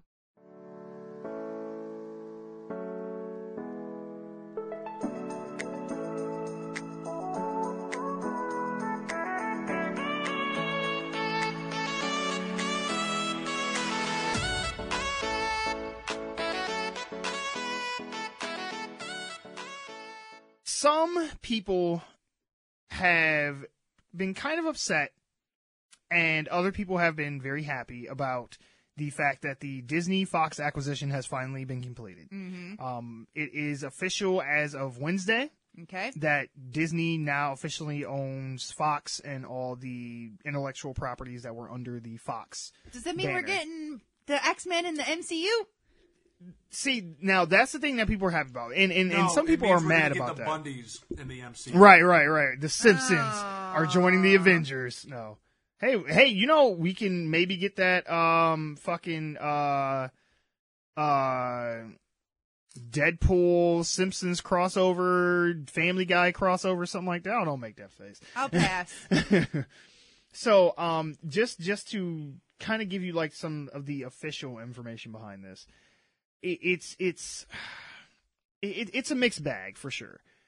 So we have Spider-Man now though, completely, right? no, Spider-Man's Sony. Yeah. They're Yeah. gonna buy them next. You just give it time. Yeah. Disney will own PlayStation and everything I'm else. jumping the gun. So I'm getting this from the CornellSun.com. It says, last Wednesday, the long-anticipated Disney-Fox merger was officially complete. The $71.3 billion purchase is one of the largest corporate consolidations in the entertainment industry, giving Disney control of over 35% share of the entertainment movie market, and is undoubtedly going to reshape the future of Hollywood. Almost immediately, Disney added to its corporate website homepage several notable Fox properties, including The Simpsons, The Shape of Water, and Deadpool. They're placed next to works from Marvel, Pixar, and Lucasfilm, showed off as the newly gained territories of Disney's already massive media empire. You're gonna have Deadpool show up at Disney World, but that's not why I went. Oh yeah, no, that's definitely not happening. Okay, so Disney now owns Gotham. No. Fox airs Gotham, but Gotham is owned by Warner Brothers. Okay. Yes. We're good. Yes. No, We're Warner good. Brothers doesn't have a channel. Right, so, right. Yeah. So they I gotta. was just thinking, Yeah. if they owned Gotham, then they kind of own a section of the DC. Would that would just be insult to injury for DC fans if Disney Yeah. bought DC? That would just be. I think they would literally kill themselves. Yeah. Well, despite the fact that, you know, Fox produces its own series for, like, the Fox networks, oftentimes television shows that get produced get aired on other stations and networks. Oh, So yeah. despite the fact that it might be a Fox, Disney might now own, or Disney, yeah. Disney now owns Fox. Yeah. No, I was going to say I'm trying to eat stuff here in my mind, thinking food. Anyway, despite the fact they now will own some Fox properties, does not necessarily mean that they won't still air them on different networks or work with other studios. Oh yeah. But What's the point? as this is going on though, I think Disney is starting to try to move a lot more stuff in house and consolidate their stuff because they're going to have their streaming platform here soon, and they already have ABC and shit like that. Now that they own Fox too. Now they did not get Fox News, or I think Fox Sports is still a separate thing from this merger, but as far as like the intellectual properties and movie side and TV side, yeah, they got all that shit. So, well, they would never get Fox News just because Rupert Murdoch would never allow the same company that owns ABC to also own his. Right. I mean, and that's honestly kind of like the direction Fox is going, is like they're focusing more on their news stuff than really anything else. Fox Studios makes money, like, Oh, yeah. I mean, we make fun of the X-Men movies and shit like that, but they make fucking money, so. Oh, and I still love all of them. Yeah, I don't know about all Okay. of them. I love them. I just want them to be with the MCU. No, I Ain't agree. gonna I happen. agree. Especially with the Dark Phoenix shit. Yeah. It made a trailer in the movies. It's official now. Oh yeah. Oh no, they're gonna, I mean, they keep threatening us with it, so it's coming. But has been said that there will be anywhere from 4,000 to 10,000 employees who will lose their jobs because of this merger. Because now that Disney's taken over, they're kind of just going to clean house. And a lot of it's going to be on the movie side because of a lot of redundancies, because they already have their head of whatever, for Disney films and head of this, that, and the other. So they're going to be probably wiping a lot of the people from the film side. Now from the TV side, there are going to be a bunch of layoffs and have been as the merger happened. But a lot of these people on the TV side are probably going to be safe. There may be a few that get kicked out here and there, but the movie division is where they're going to see the biggest, of course, loss of employees. And I will say right off the bat, because I did talk to somebody about this on Twitter, and I do feel bad for these people, because I'm never happy to see anybody lose their job for, any kind of my own selfish, geeky, right. Wishes to see Fantastic Four and X-Men and shit in MCU. Like, that's cool and all, but I don't want to see 10,000 people or more lose their jobs because of that. That being said, though, I think people are unjustly angry at Disney because Comcast was trying to buy Fox as well. So if Disney didn't do this, Comcast was going to do it. Sure. Like, Fox was selling. It's not like Disney came in and, it was a corporate takeover or some shit. They were selling the company. So, if Disney didn't buy them, somebody else would. And these layoffs would have happened no matter what. Right. So, I can understand if you're just mad because these people lost their job, but don't be necessarily mad at Disney, because it's not like they came in and stole these people's jobs from them. The company was being sold. They knew that this was going to happen. So if Disney didn't buy them, it was going to be Comcast or Time Warner, or somebody was going to buy them out. So that's just kind of how the cookie crumbles as far as that goes. So, I mean, that sucks, but that's capitalism. That's business. That's how it goes. But other than that, I wanted to know, now that they can legally start the conversations of, okay, how can we incorporate these characters into the current MCU? How do you think they're going to bring the X-Men and the Fantastic Four and people like Galactus and all that other kind of shit into the MCU now? I don't know, especially with the big hype about Endgame. It's yeah. I don't know. It's all going to be dictated off of how this next Avengers movie ends. Will dictate how Phase 4 turns out and how we're going to start bringing these people in. Because, like I said, one of the biggest things I'm looking forward to is Black Panther 2. Because now that we got X-Men, they might introduce Storm in Black Panther 2. Because in the comics, they get married. That would be dope. That would be a good segue. We can bring Halle Berry back? No, okay, we're not bringing Halle Berry back. But, hey. I mean, she is looking pretty hot, though. She got that short, gray, white pixie cut.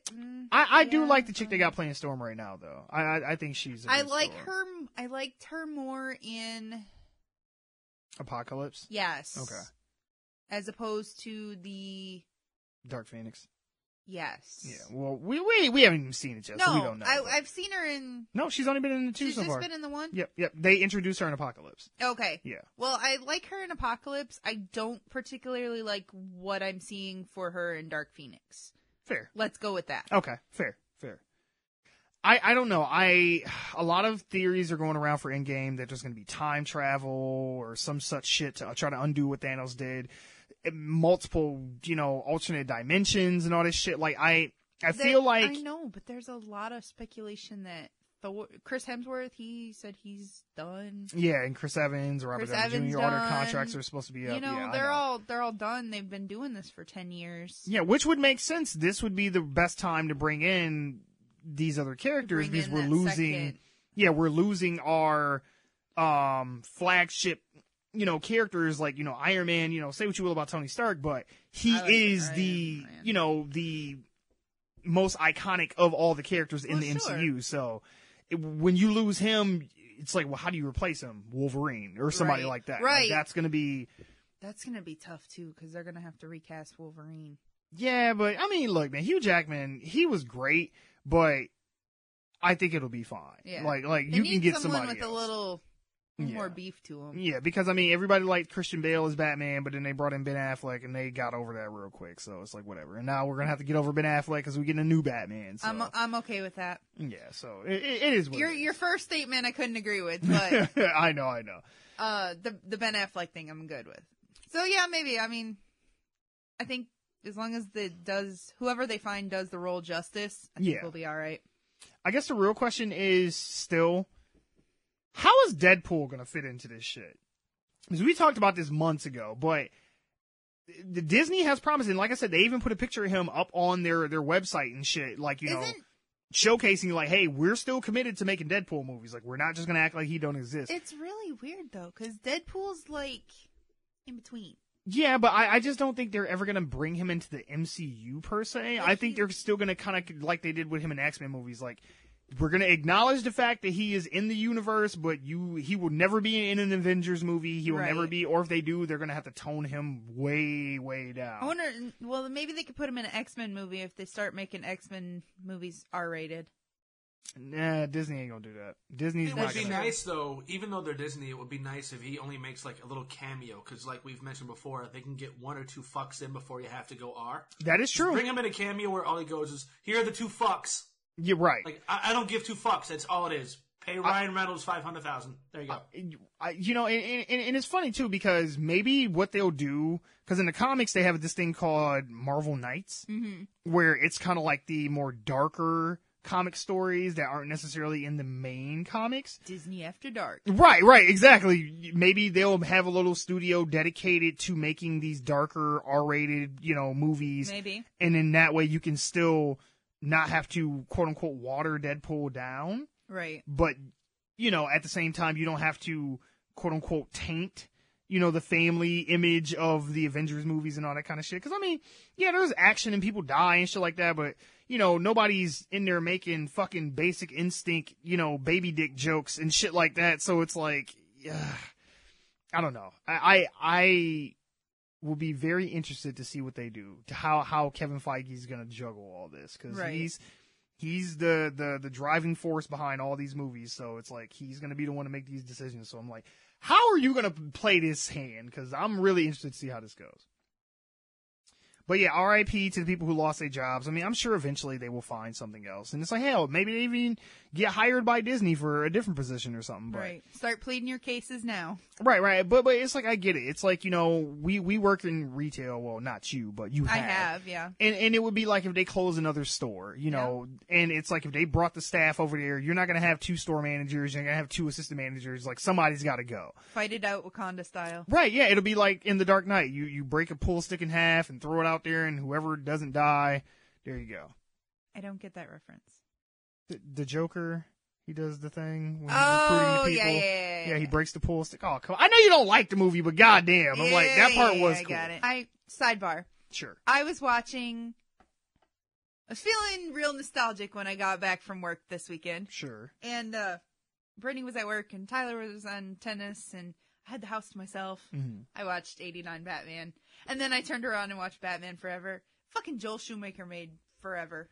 Yeah. You didn't know that? Yeah. No. He made everything after Batman Returns and before Batman Begins. Those two movies are Joel Schumacher's. Forever and Batman and Robin are his. Yeah, I didn't know that. What his? Bat Nibbles in both movies. Yeah, but that was a dead giveaway right there. when I watched them previously, I didn't really pay attention to the credits. Mm-hmm. Like, the opening credits and shit, I didn't care. Mm-hmm. And I didn't really know who Joel Schumacher was. Yeah. So, Oh, yeah. I wouldn't have made the connection. Oh, yeah. But we talk about him so much on the show, it flashed on the screen, and I was like, this motherfucker here. Mm-hmm. Yep. He is the originator of the Bat Nipples and all the other weird shit that they did in those two movies. Which, that movie was really, really weird. Yeah. Yeah. Yeah. Anyway. Sidebar over. All right. Moving on. 10,000 people gone. Sounds like we're still feeling the effects of Thanos' snap. Am I right? This sarcastic sidebar was brought to you by the fine folks at Disney.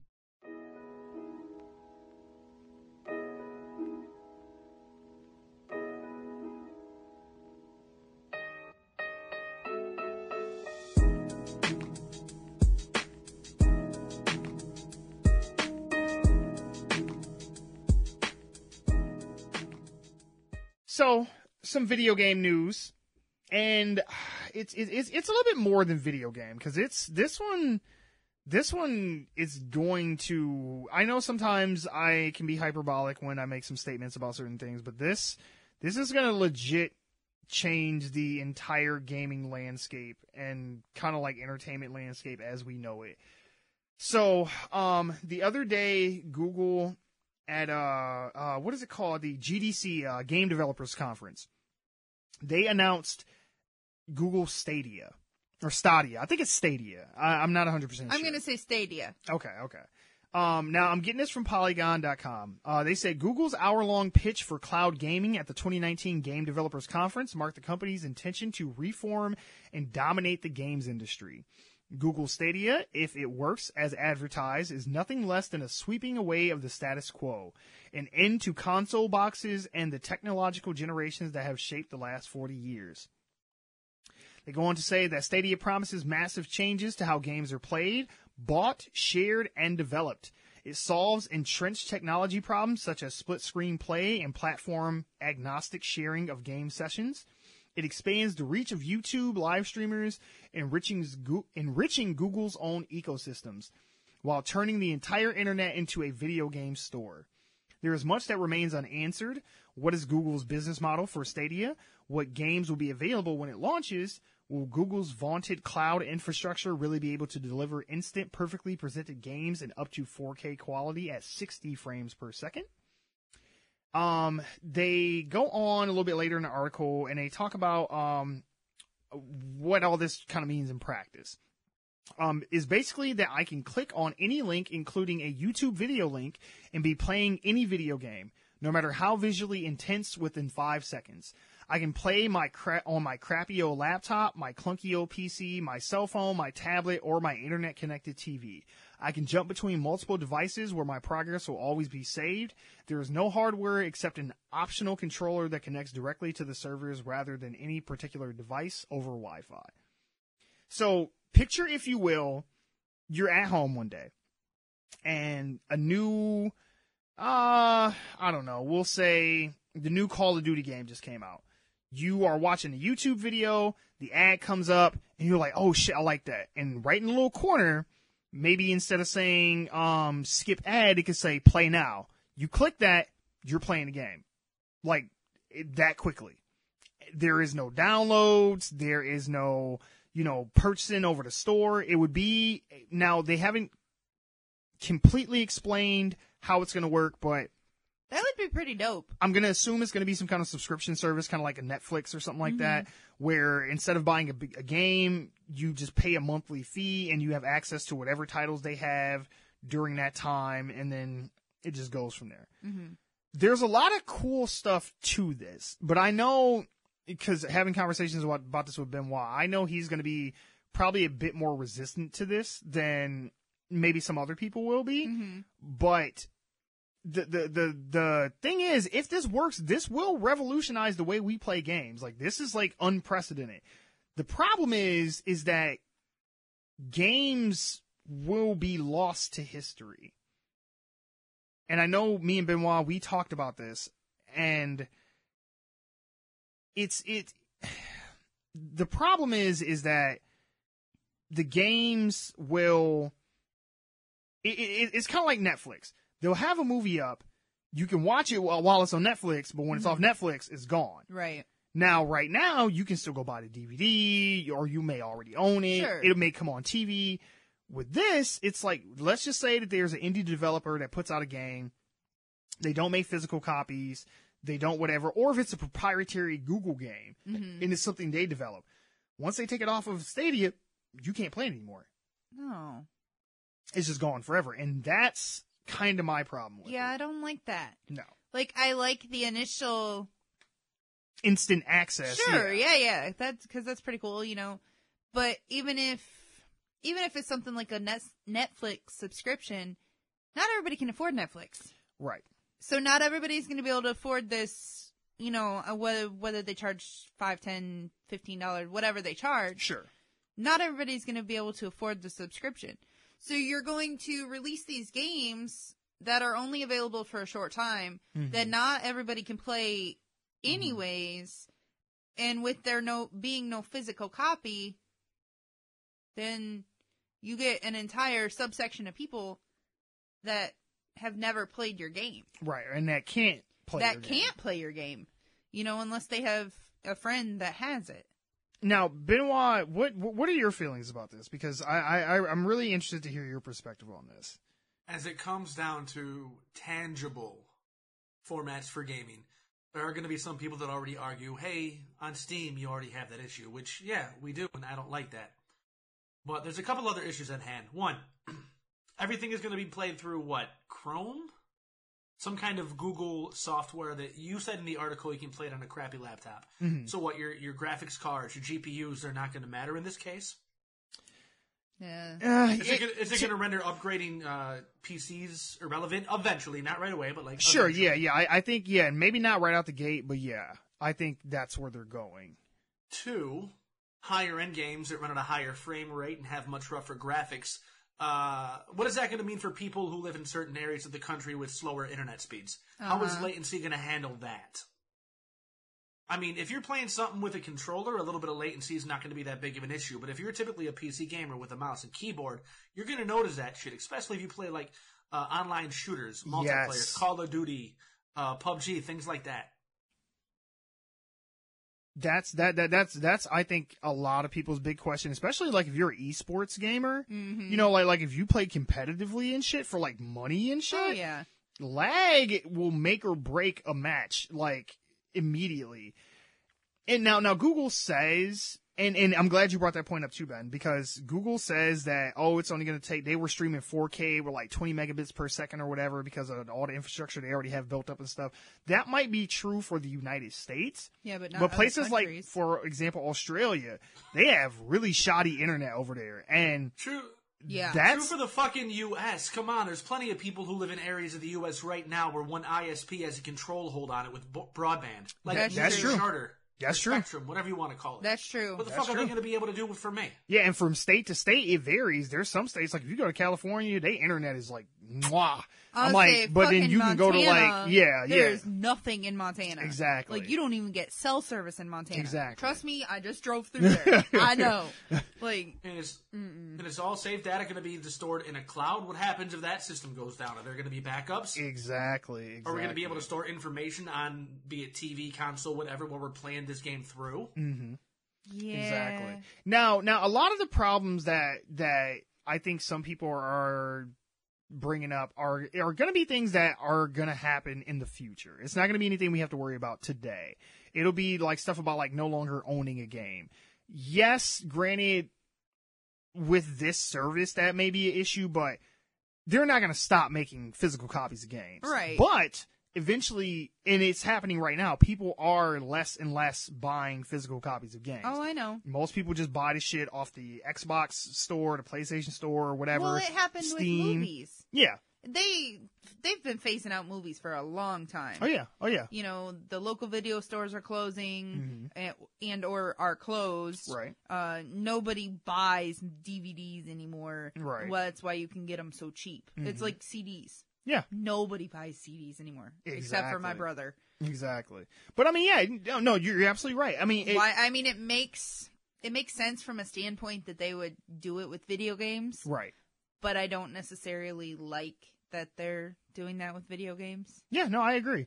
No, to play devil's advocate, on the plus side, technology-wise, this is a good thing, because now I can theoretically start playing games with people on different platforms. So say if you got an Xbox and I got a PlayStation, that won't matter anymore. Right. You know, it won't be a thing of, oh, we can't play together because I got to go buy this other $300, $400 console to play with you. It's like, hey, we're all playing on the cloud. We just jump in the same server together. Boom, there you go.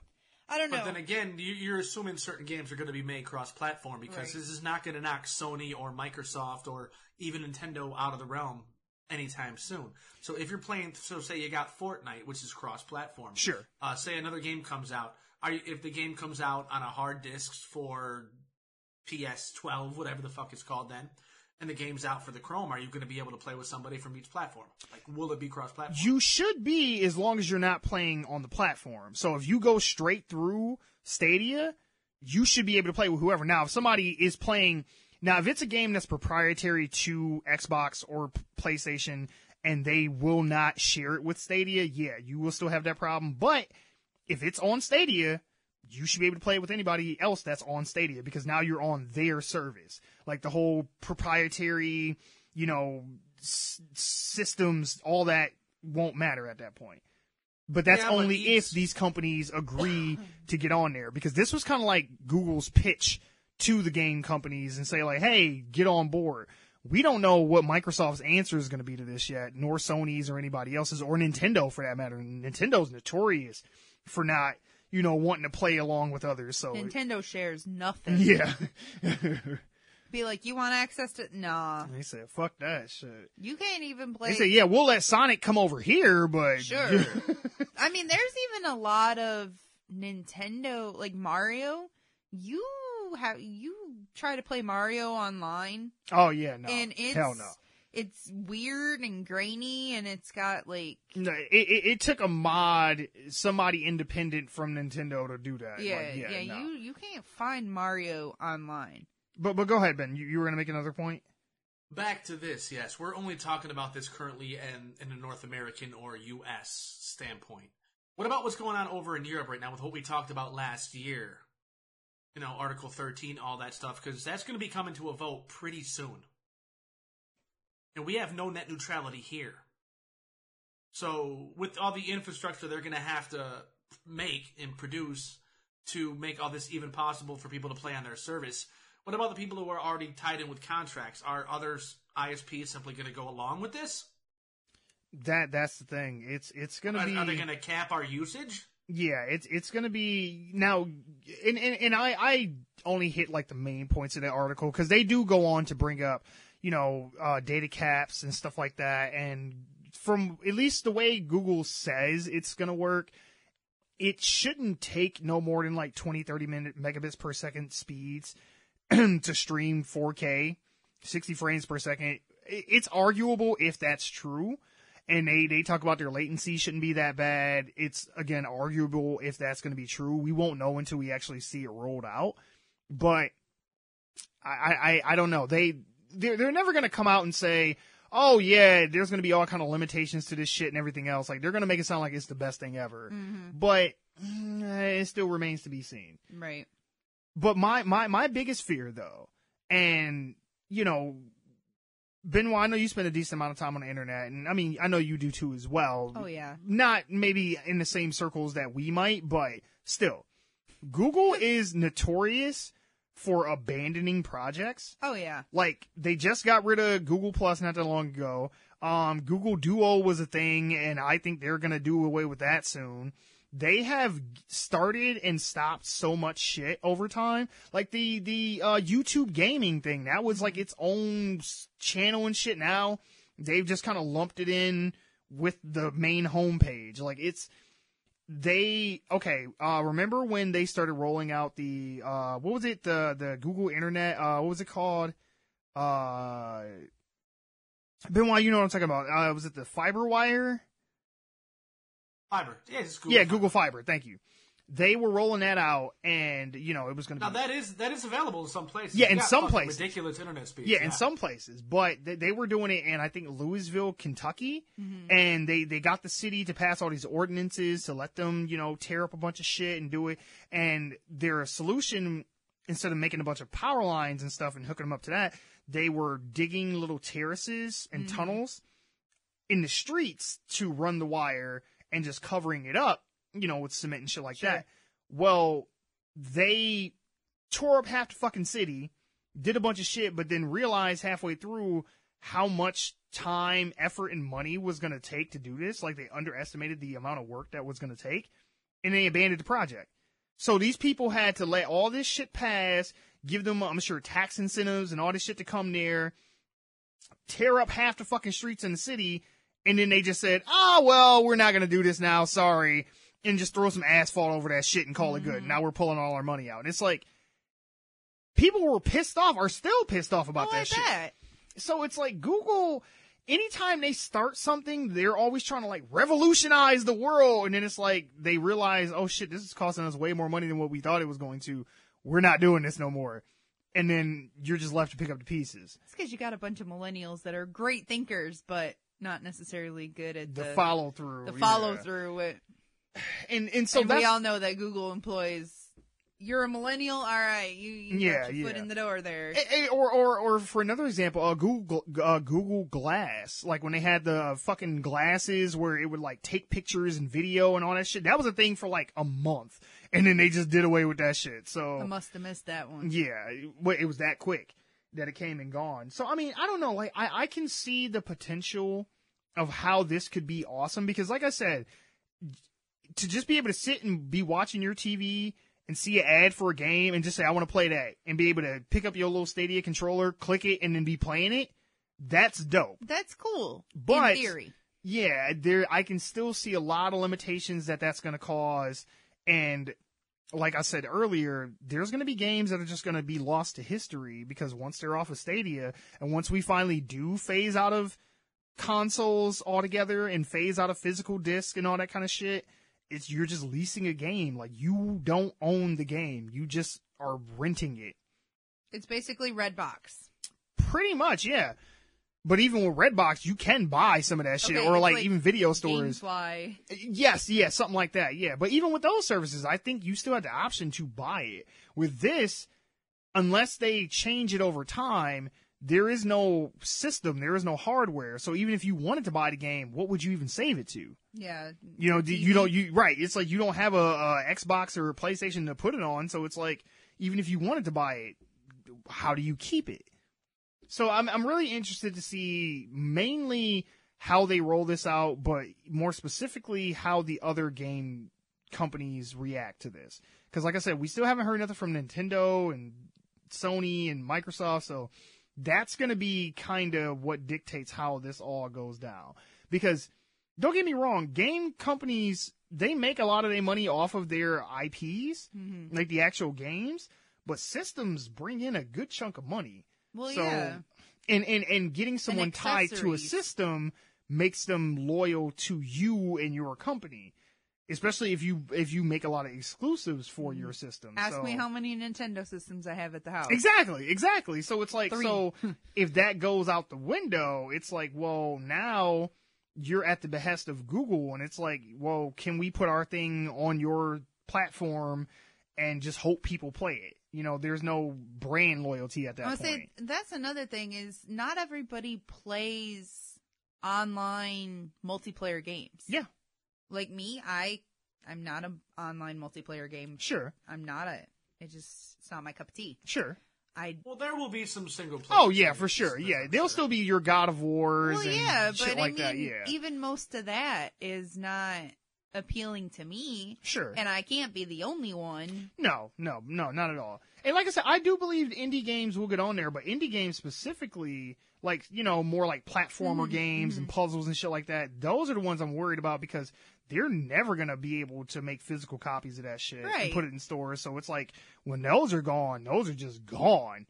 Unless you can find a way to save them on like a flash drive or something, yeah. But then you go into like all this coding and how you... Right. And it's like, and even then, it's like, even if you have it saved, how do you play it? Because if you don't have a system, and it's say if you don't want to keep paying for the subscription service, it's like, well, how do you even get access to it at that point? So it's going to be interesting to see how this all plays out. But yeah, no, I'm gonna keep following this, and it's supposed to be coming out later this year, so we'll see what happens because it's gonna be interesting for sure. All right, moving on. It's okay, don't worry. This is all a part of Google's plan to be dominant in every arena. If they can't be the behemoth, then they'll just scrap the project and poof, no more video game industry. I'm sure it'll be fine.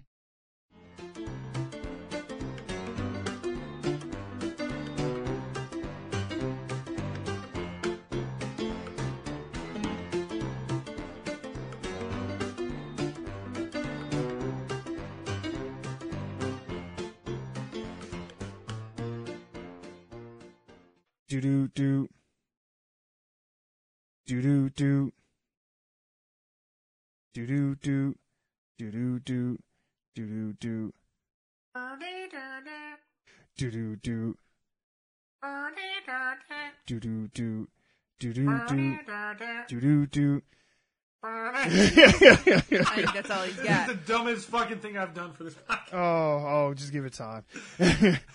So, kiddies, we are doing... I gotta stop saying that shit. It sounds so pedophile-ish when I say kiddies. I gotta stop doing that. Anyway, we are... Right. We are doing our review for Jordan Peele's newest movie, Us. And this is going to be a mullet-style review. The movie just came out over the weekend, so I don't want to spoil it for anybody. So, if you're not sure what a mullet review is, it is going to be non-spoilers in the front and spoilers at the back. There will be a clear point when we go into spoiler territory, so don't worry. You will not be surprised and hear anything that you don't want to unless you're just not paying attention. But that being said, stay for the review all the way to the end if you have seen the movie, because we're going to talk about some theories and different plot points that we really need to get out in the open here because I have questions. And if you haven't seen the movie, don't listen to the end. If you don't give a shit about spoilers, though, go right ahead. But you have been warned, so don't say I didn't tell you. Now, that being said, I wanted to do not like a flashback per se, but I wanted to revisit when we talked about the trailer to this movie. Okay. Because remember we had the conversation with the three of us where we talked about Get Out. Yes. And we talked about the different metaphors and messages that he had in that movie, and we were theorizing what maybe some of the stuff in this movie meant. And I want to say right off the bat, I was totally way off. I was way off. At the time, I made the statement that I thought that maybe it would have something to do with race relations between how African Americans are portrayed in the media and seen by other races, but how we are in our normal lives, because the family was just kind of this normal, milquetoast, run-of-the-mill, like, hey, we're just people. Right. But then their doubles were like this, like, vicious, crazy, breaking into your house, like, animalistic kind of things. None of that had to do nothing with anything. That was totally... No. See, I told you thought too much into it. Yeah, into that. Get Out, though, definitely has those I'm themes. talking about Us. But yeah, Us, yeah. Now, it does have themes that we'll get to, but not the ones that I thought it was going to be about. You went way off with Yeah, it. yeah, I did. You made me question Get Out, and I wanted to go back. Have not had the chance. Definitely go back and watch Get Out. But, I wanted to go back and watch Get Out just to focus on it and see what else I could pick up on. Oh, one of my favorite lines is the dad where he's like, I voted for Obama both times. And it's like, Who just brings that up in a conversation? It's like, well, if that was another white person there, would you say some shit like that? Like, anyway. White people do. Anyway. Like, in Get Out, or in Us, I was definitely looking for, like, in Get Out, the plot twist. Oh, yeah. Yeah. I was looking for that in Us. Like, I was looking at all the shit in the back, and Sure. I was paying real close attention. And what happened as a plot twist was not what I was expecting. And we'll get there. But first and foremost, I want to say Jordan Peele is proving that he has a very unique vision. And I think in time, he will be remembered as, like, one of the visionary directors in the horror / like, thriller genre. Oh, sure. Because love it, the movie or hate it, he comes at these things with a unique perspective that I have not seen from most other directors and stuff. Like, I would say T-Money compared him to Stephen King. He said he is today's Stephen King. Yeah, because there was a time before he started fucking up where I would have compared him to M. Night Shyamalan back when he was doing, like, Signs and The Sixth Sense and Unbreakable and shit like that, like when he was at his prime. Sure. He has a very good eye for camera angles, and he knows how to build tension. Mm-hmm. Because one of my favorite things about this movie is I always felt like something was like, I don't want to use the cliche edge of my seat per se, but I always felt like, okay, every time they were just having just normal conversations, I'm like, okay, something's not right. Right. Even at the very beginning of the movie, when they're at the fair, when it has the flashback to the 80s, I'm like, everything just felt really uncomfortable. And it was supposed to be like this, hey, we're out having fun with our little girl, and, we playing carnival games and shit like that, but I just felt uneasy the entire time. I'm like, just this whole scenario just feels weird. You know what I'm saying? And you just saw just people just, eating hot dogs and riding roller coasters and just playing around and shit, but it was just this uneasy feeling the whole time. Yep. And when they're at the beach, the same thing as a family, I just felt uneasy the whole time. I want to say Lupita Nyong'o, who is our star of the movie. If nobody caught this, Lupita Nyong'o, who plays Adelaide, the mother of the family, and Winston Duke, who plays Gabe, the father, they are both in Black Panther. I just want to put that out there. He plays M'Baku, and she is T'Challa's love interest in Black Panther. And somebody made the joke somewhere online where after T'Challa got dusted, M'Baku came and stole his girl. And I was like, nice. That's awesome. I was like, nice. But, so, this is definitely her movie. Like, it's an ensemble cast to a degree, but I think that she is the star of the movie hands down, and she gave a really stellar performance. Like, yes, she really did. In both roles. Yes. Not just as Adelaide, but as her double. Yes. I was quite impressed by her American accent because she has, I want to say more of like a British-esque accent, but her American accent was really good. Like, I bought it the whole time. Winston Duke, not so much. His accent kind of was weird to me. I don't know if he speaks. I thought it was just supposed to be because he was a weird dude. I guess, because there's some moments where he's talking and I'm just like, I hear some M'Baku in there a little bit, but I forgot which role he was playing. I know. I'm like, are you confused? What set you on right now? But her performance as I got the name here of what her double's name is. Red. Yeah, thank you, Red. I was shocked. Like I did not, especially when you first hear her speak for the first time. I was like, ooh, like okay, that is not what I was expecting from this at all. So she hats off to Lupita. Good job. Like, this is definitely her movie. What did you guys think about the rest of the characters? Like the family in general. I really wanted the white guy to get punched. The white Tim Heidecker? Uh-huh. Tim and I really, really wanted his wife to get punched. I thought they were okay. Like, I don't know. But I mean specifically her family. Oh, her family was good. I think. I mean, I remember sitting through this movie and I was very, like, waiting for something to happen and paying attention, and then I was like, my sister-in-law said mind fucked at the end of it. And Oh, yeah, for sure. That's really a good term for it. You're like, what? Oh. Yeah. No. What about you, Benwah? What did you think about the supporting characters, I guess? I think they played their roles well. Without getting into spoiler territory, they played what seemed to me like, I think it took take place in the West Coast. Yeah. Well, yeah, they're on a beach, so Coast. maybe somewhere. I think it was I honestly think it was East Coast. They came across to me like your typical like middle class. It's funny. It's funny because the two main characters, the mother and the father, were both in Black Panther. But in this film, they came across as if they were just standard middle American white suburban family, like very just bland suburban family. That was actually one of the things I liked about this is that they make jokes about race and stuff in the movie, but this could have been a Hispanic family, a white family, an Asian family. Yeah. There was nothing besides the whole "I got 5 on it" bit. There was nothing about them and a couple jokes about white people that they make in the movie that was just like, this is a black quote unquote family. Right. You know what I mean? The best analogy I could come up with is like, imagine the family was the band Hootie and the Blowfish. That's Yeah. Nice. Yeah. Everybody loves Yeah, Hootie. especially the dad. Yeah, for sure. Yeah. The dad is Darius. Yeah, oh God, damn, he is.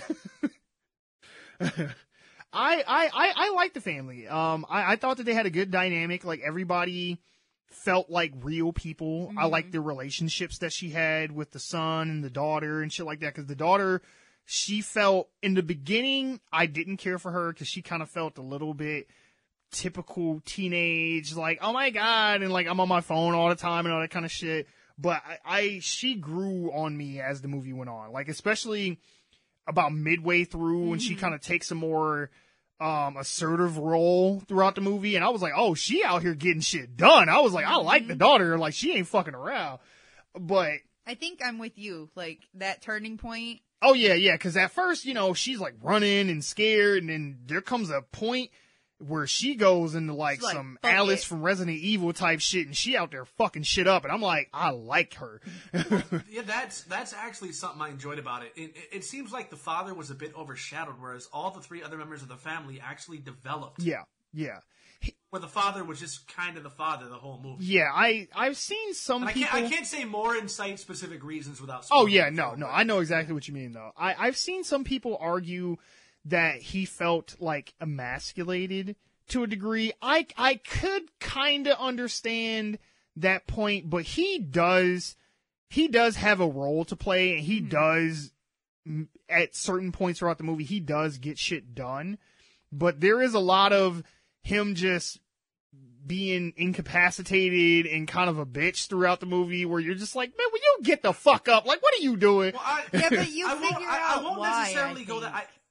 I wouldn't necessarily go that far though, because I mean, you see, it's not a spoiler because you see it in the trailer. The father is the first one to really step up and do something. Sure. And so at the end, because he was initially the one that engaged the doppelgangers, this is in the trailer, so we're not spoiling Oh, yeah. nothing yet. Because he was the first one to engage it, there was not enough room for his character to develop into that leader role, because by default he was it. Sure, right, because he's the So I can't fault him. And if anybody says they feel like he was emasculated, I disagree. Like I said, I don't necessarily feel that way, but I think they were making somewhat of a statement because there is a line, and this isn't a spoiler per se, and it's really hard to talk about this without spoiling it.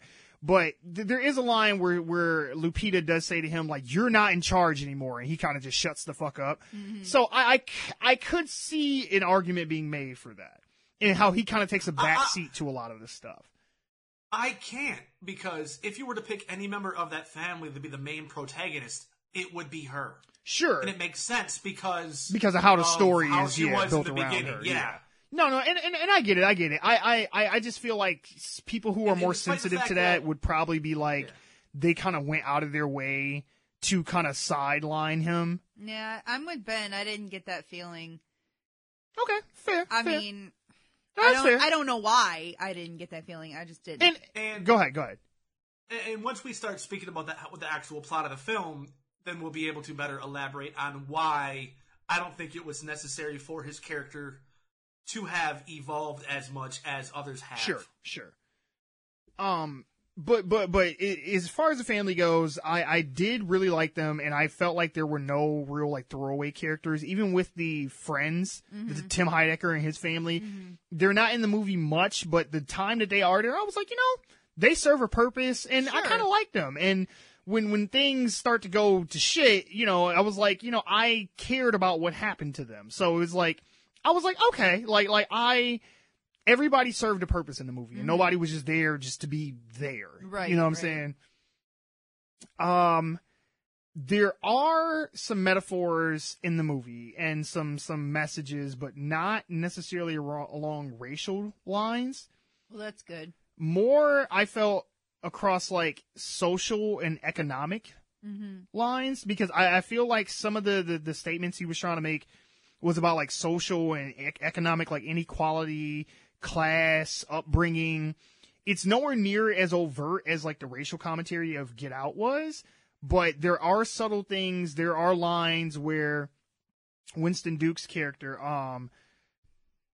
Gabe, where he talks about his jealousy of Josh's, Tim Heidecker's character, like, they got this car and their house and this, that, and the other. Like, even though their family is doing well off and he's, college educated, he's wearing his, Howard University sweater and stuff through the movie. So, but it was kind of like this thing of, but they just have a little bit more, and it was kind of like a thing between them. And he talks about his boat and all this other kind of stuff and how nice it is. Right. And then as well, kind of how the doppelgangers could maybe be looked at as being represented people who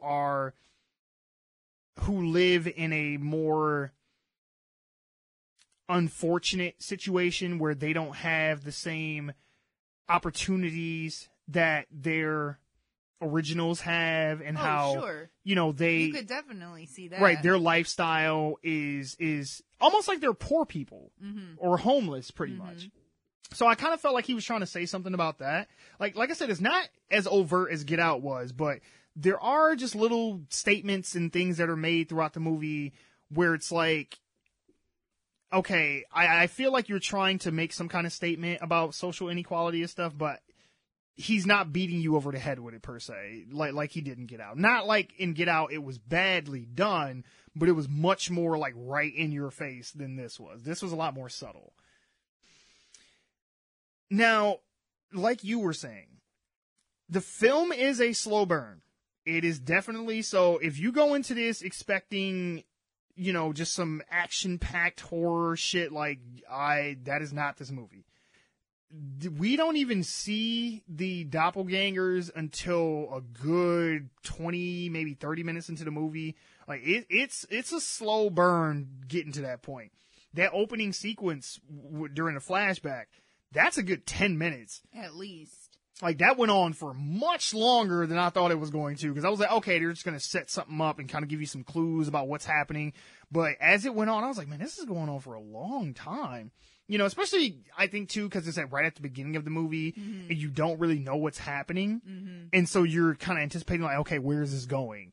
So, but that scene does go for a long time, and just setting up all the characters, setting up the backstory and all that went on for a little bit longer than I would have liked. Yeah.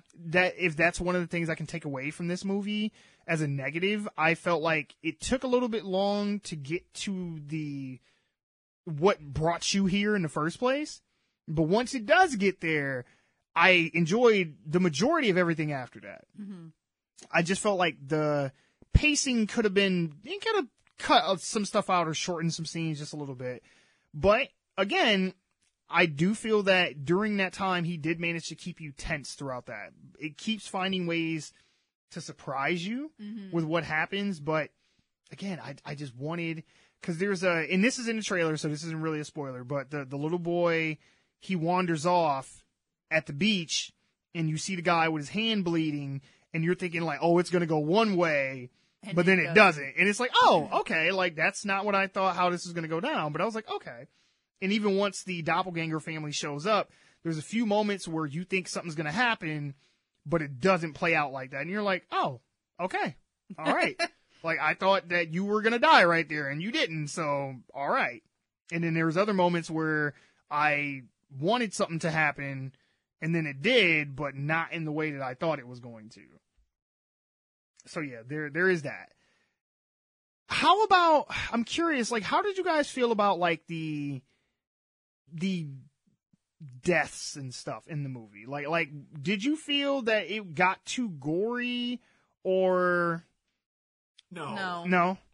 Not at all. Because, I mean, there are some deaths in here that get pretty bloody. Like, there's points where, and again, this is in a trailer, but Lupita Nyong'o is just, like, head to toe covered in blood for, like, the second half of the movie. And I was just like, I didn't think it was going to get this gory, but... No, it didn't faze me. No? No. Okay. I was... It's... kind of waiting for it. It was quick, and the camera would pan out, so it wasn't really up close and personal what you saw. That's fair. That's fair. Because, they didn't do anything where it's like you're watching somebody's brains get smashed. What happened, it so wasn't it like wasn't Halloween implied. where a dude steps on the cop's head or... No, definitely Final not. Destination where the dude gets impaled with the ladder or, that's fair. head gets right chopped through off. the eye because he slips out of spaghetti. Right. It wasn't nothing like that. It was quick and mostly off camera, so you knew what was going down, but you didn't exactly. Well, no, none of it was off camera. You saw it. Well, no, she's right, because there are one where you see the person attacking someone else, but you don't actually see the impact, and you just see like the blood splatting and stuff. So I get what you're saying, where it's not like directly like you just watching somebody get beat to death and shit. Right. Yeah, no, I know what you mean.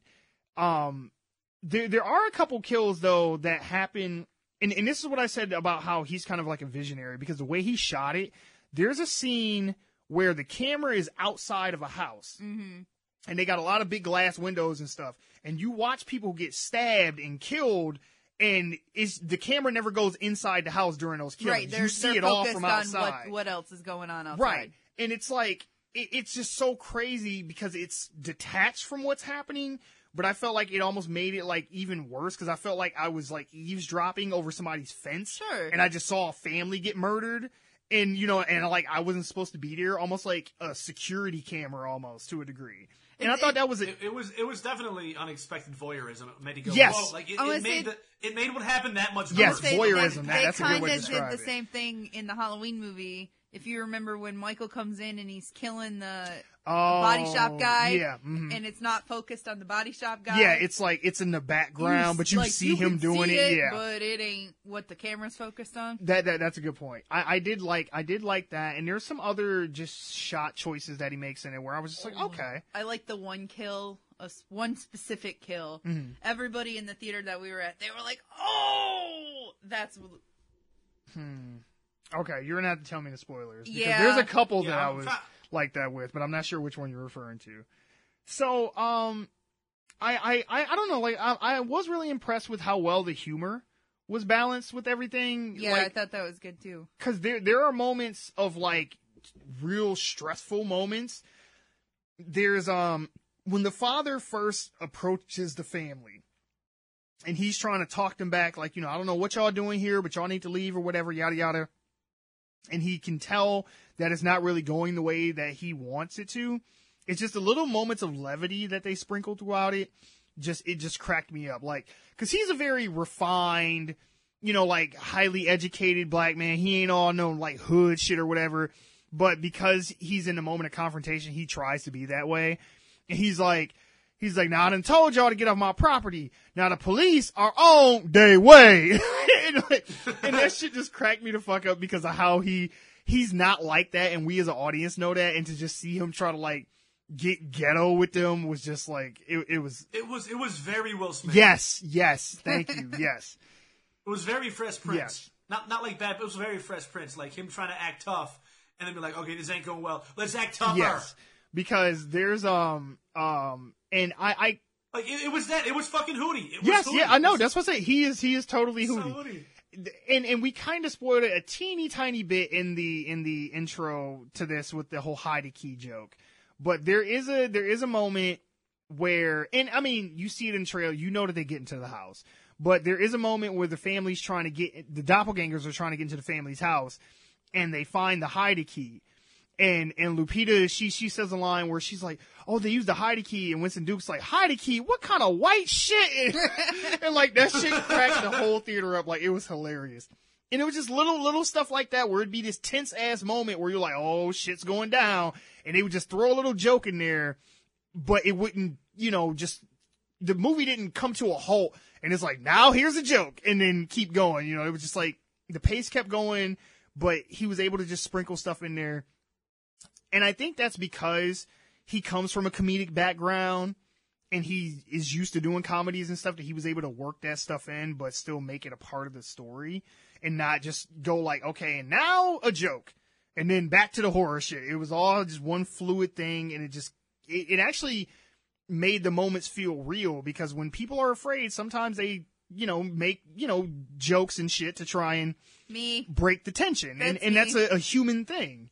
And I always do that. No, and I thought that was very clever. Like, I not to say he's the only person that's ever put humor in a horror movie, because Halloween has jokes and shit in it, but the way he did it, for example, in Halloween, when the babysitter's getting killed by Michael, and the little boy is all like, oh shit, and this and the other, like, the whole movie stopped for him to, like, make jokes and shit, and then when he runs up to the other dude, you gonna die, and this and the other, and it was like, okay, there's a moment right now that's happening where this woman is being stabbed to death, and we keep cutting back to this kid making jokes and shit, and it's just like, it kind of made that kill not feel as visceral as it should have, because that was a fucked up moment when he's dragging her by the feet and she's trying to get out the hall, and then cut back to the kid being crazy little black kid and shit, and it's like, okay, this did it better. I in my opinion. Your entrance is good. His was better. Oh God, stop making references to Batman Forever. But okay. One of the other things that I wanted to touch on is, sometimes in films like these, there are characters or instances that feel contrived. And especially Benwah will know what I'm talking about, because when we did all the horror reviews, and you as well, when we did the one for Evil Dead 2. Yeah, Evil Dead 2. There are instances in character actions that don't make sense, where you're just like, nobody would do that. Like, why are you doing this? Like, why would you run up here when you could have went down there? Why would you not grab this thing instead of that? In this, though, I felt like everybody acted like a real person. Right. And they had real reactions to shit. Because even there's a moment with the kids, and they're trying to find shit to defend themselves with.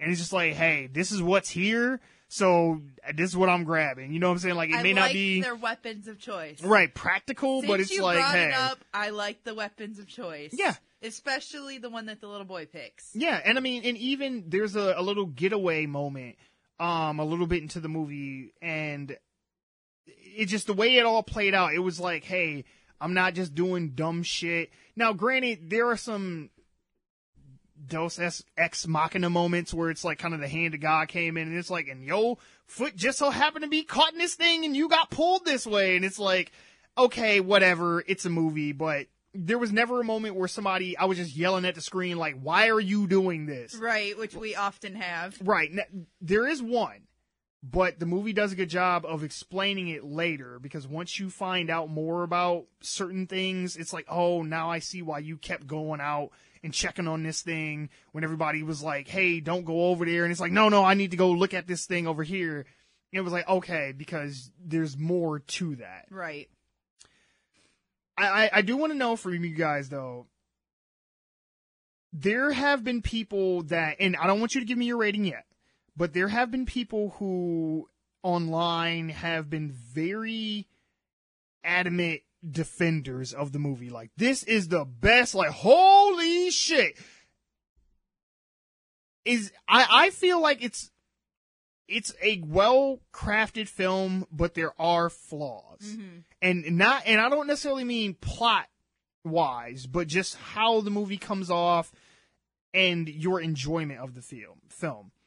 Do you guys feel like, because I think right now it's at the 93% on Rotten Tomatoes, do you feel that rating is warranted, or do you think that people are overly praising this unnecessarily? Benwah, I'll have you go first.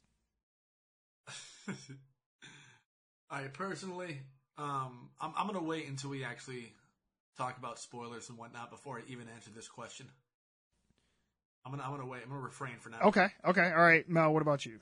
I mean, it was a good movie, so I can see how they would, be praising it. Sure. I don't know if it's 93% worthy, but Sure. And again, keep in mind, this is not saying that it's the best movie ever. They're just saying that 93% of the people who reviewed it liked it. right. So, yeah, because sometimes I feel like people see that percentage number and they get caught up in that, and it's like, no. That's not saying this is the goodness of the movie. Right. Yeah, I don't know. I mean, it was a good movie, and everybody that I went with seemed very, very much into it and enjoyed it. Yeah. I enjoyed it. So, I mean, I guess I can see where majority of people that see it are going to like it, even if they don't pick up on some things that maybe they should, or right. I think I'm in the same boat as you. I thought it was a well-made movie. I thought the acting was good. I enjoyed the majority of it. It's not perfect by no means. No. Like I said, I feel like it drags in places. I feel like there are things that were overly explained, and then other things that weren't explained enough. So I guess the real question is this better or as good as Get Out? I thought it was better. Okay. Interesting. I don't think it's better. Okay. I mean, I'm with Ben on this. I don't think it's better. I think it's about at the same level, but I definitely don't think it's better. No. I don't know. And if that's your opinion, that's fine. I mean, Get Out was good. And at the end of it, you're like, what? Sure. I just think that even though I had that same feeling at the end of Us, it was less like Get Out. I had to go back and watch a couple times, Sure, before that clarity come through. Sure. This, even though I was a little confused at the end, it still made sense. Okay. Does that? No. That's kinda... fair. That's totally fair. I think I would say that I feel that Get Out is, I would say it's at about the same, but Get Out is still, I think, a better film, because I just think that Get Out, it was very complete by the end. Okay. By the end of that, there was things about it that I wanted to go back and watch just to see how it all connected. But I didn't leave with so many questions. And I mean, some people could look at it as a good thing, but with Us, I had so many questions by the end that it kind of soured me to parts of the movie. Okay. So yeah, that's why I'm like, by the time I watched Get Out by the end, I was like, I'm satisfied with that. I need to watch it again to get the full picture, but with my feelings when I left, I was good. This, I was like, I feel like there is so much shit that I'm at odds with, or that I need more clarification on, that it's like, I can't just enjoy it and leave, because the whole time I'm like, well, why did this happen, and why did this person tell this person this if this happened? And yeah, so like, not much more. Like, sure, Get Out's say at a 8.5, and I mean, all this stuff is subjective. And I think it's if you like, it's like Get Out's like an 8.5. Us is at an 8. Look, Twitter's gonna yell at you no matter what. You ain't got to keep. No. But no, you're fine. What? Okay, so because we got to get to spoilers, because I can't keep beating around the bush with this stuff. So we're gonna go ahead and give our ratings. If you haven't listened to one of our reviews, our rating system is 5 tiers. It goes really fucking liked it, meh, hated it, and really fucking hated it. Benwah, what would you rate Get Out? No, Us.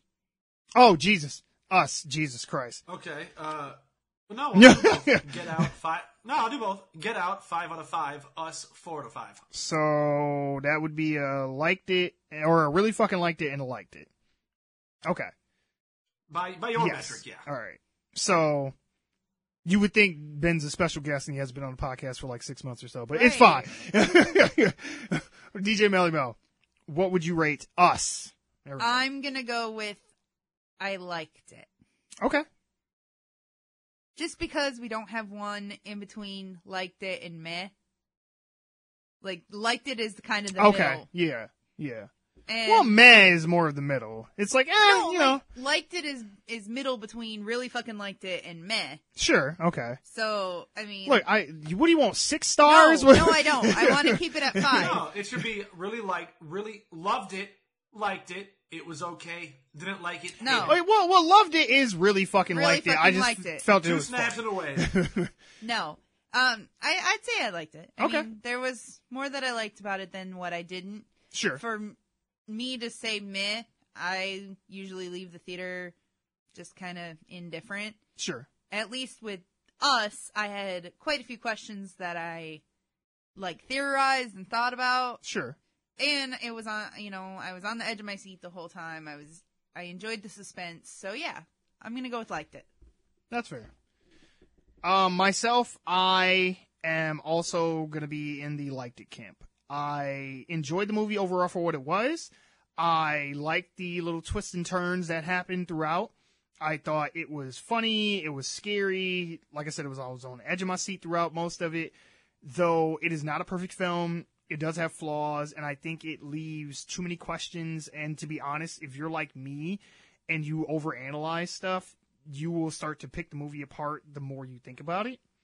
So I feel like if you just go in and watch this movie just for what it is, don't try to compare it to Get Out, don't go in with too many expectations, you might even really fucking like the movie. You might love it. But for me, I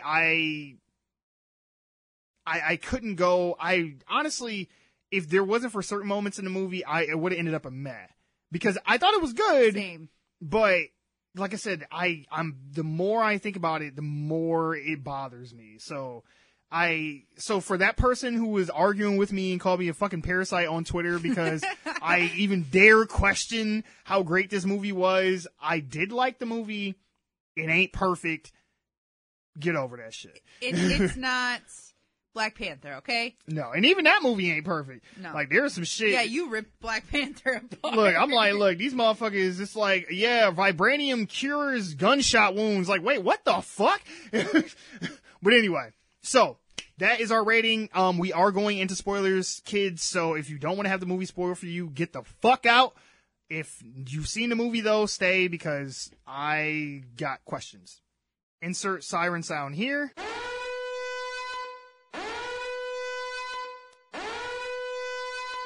My biggest thing when we walked out of this movie, and me and Benwah talked about this like in the parking lot to the movie theater and in the theater when we were just sitting there. One of the big things that I did not understand about this was Red. Mm-hmm. Now, it's revealed at the end of the movie that Adelaide and Red were switched when Right. they were children during that flashback. So the entire movie from that flashback on, that is the clone. Right. And the real Adelaide is Red, quote unquote. The tethered, as they call them. I really had a problem with how they presented that, because once it's revealed that they were switched, I'm like, a lot of what happened in the movie didn't make sense. Because if they were switched as children, Mm-hmm. why, when she broke into the house, why is she explaining to the mother what the tethered are? She's like, oh, and then, there was governments and clones, and we live underground in tunnels, and it's that. She knows all that. She took you. Right. Why are you explaining? That was all for the audience, but it didn't. Now, it made more sense if she was telling the other family members, but she was talking directly to the mother. See, I thought that she was just, I thought it was weird at first, and then once I realized it, that part actually made sense to me, because she didn't break gaze with the mother. Yeah. At all. I know. So she's, telling everybody in the family how this goes, Mhm. and she's looking directly at the mother you know how this shit is. But you can step up now. But that was the thing, though. Why talking riddles and shit in this? Once upon a time, there was a little girl. I'd be like, bitch, you kidnapped me when I was fucking 8 years old and stole my fucking life. Fuck you. I'm here to kill your ass and take my life back. Like, why play all these games and shit and not just come right out and say it? It probably had to do with, you were talking about how the tethered were supposed to be this underprivileged class, like the poor people. Sure. If we're staying along those lines, sure, then she's explaining all of it as to show what the mother, all these things that she got to do. Right. She got to have a daughter that's athletic. She got to have her son in a hospital, and she didn't have to do it herself. Right. She didn't. She got to pick who she married, and husband. She was just stuck with this right. dude because that's who she picked up there.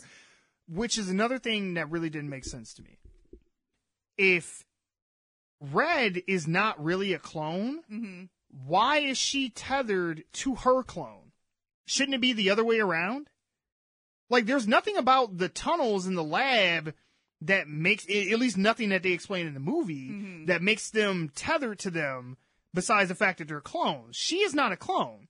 So why does she have to get with Abraham, who was her version of the father, just because her clone did it?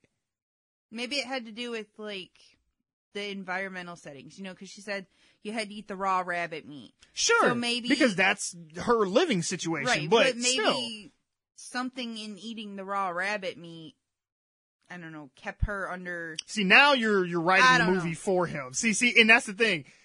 They never explain it in the movie. That's what bothers me, because I'm like... And then as well, too, and me and Benwah talked about this as well, and you can chime in on this one, Ben.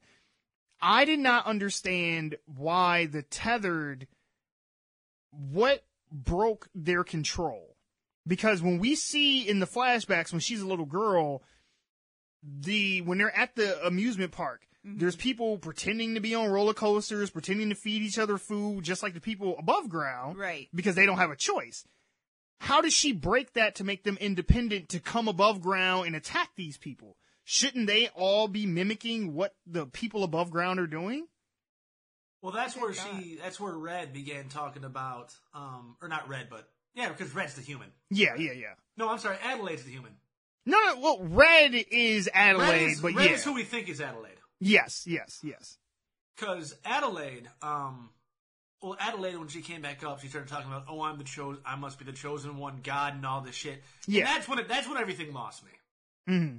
Because as far as she told to Red, that Red already fucking knew, it was really just the info. It was an exposition dump for the audience. Exactly. Which I'm like, this is fucked up. This is stupid. The clones, or the doppelgangers, whatever you want to call them, the tethered, mm-hmm. were actually just human clones made by the U.S. government in an experiment. But the experiment failed. How the experiment failed? We don't know. Fuck knows. How did it fail when they're all down there? And they got abandoned. So if the experiment failed, what was the experiment? Was it just cloning? Right. Because I'm assuming the rabbits they ate were probably cloned as well. Yep. I know rabbits breed really fucking quick, but... yeah, it's implied that the rabbits are clones. Were rabbits cloned as well? But anyway, I'm kind of... Main point. Main string of thought that made me lose fucking track of what the hell was going on. What if they stayed clones by eating the cloned rabbits, and then when the cloned rabbits ran out, then they... No, because they're still eating the rabbits. Conclusion based on evidence that was never given. Exactly. See, and that's what I'm saying. I get what you're trying to do, but they never say that in the movie. That's conjecture. All we have to go off of is what the movie told us. But no, I get where you're going. I get it. But they were clones. They're obviously clones, all right. And right. for some reason or whatever, they're somehow tethered to their humans from whom they were cloned off of. Mm-hmm. One, how the hell they get the DNA of every fucking person in the U.S.? Yes, I was going to bring that up. Two, yes. If this was a government experiment, all right, and it failed, what were they initially like? I'll let that slide. Okay, it failed. So what do? They abandoned all the clones? So they abandoned their fucking subjects. You would think that they would have killed the clones, so people wouldn't find out about it. I can't believe that they just left them down there. It's like eventually something like this was going to happen, or people would at least found them at some point eventually. But so they left their clones down there, right? And all we saw was underneath the funhouse. Which did not seem to be that big of an area at all. No. But somehow, we don't know when this experiment was deemed a failure and they quit it. I would assume it happened prior to 1986 when the real girl was kidnapped. Exactly, because during those flashbacks, all the tethered are just wandering the halls and shit, and she was able to just walk out on her own. Exactly. So there was no lab technicians, no security down there, nothing. So we would assume that at least by 1986, the experiment had been abandoned at that point. And so we're brought to the present time, which this movie was probably filmed in 2018. So we'll take on 32 years, okay? Sure. You're telling me in 32 years, no cobwebs, no spiders, the place still looks fucking immaculate. Right. Are we to assume that some of these doppelgangers were like clones of janitors? Like, how did they? I'm Well, theoretically, no. Theoretically, yeah. Theoretically, yeah. But they also breeded rabbits, despite the fact they had no real cognitive abilities because they were tethered. And two, how did the girl, the real girl, we saw her chained up to a bed, or handcuffed to a bed. How'd she get out of those handcuffs? Right. And why, as soon as she was old enough that even though she was knocked out, she'd probably wander around for a while. At no point did she come back up to the surface via a fucking escalator that worked the entire time. Yep. One of the other things... Go ahead. And the tethered are supposedly tethered to the humans. So when the tethered, who we thought was the real mother, learned how to dance as a kid, whom only learned how to dance because it was her, the grandma, who all we really see is in the flashbacks, probably got her into dance because she wasn't talking. Yep. Because everybody thought she was like, PTSD or anything. Right. And so the tethered actually learned how to dance, not the human. Or did the human just suddenly become a fucking ballet when she was in the underground? Like, what?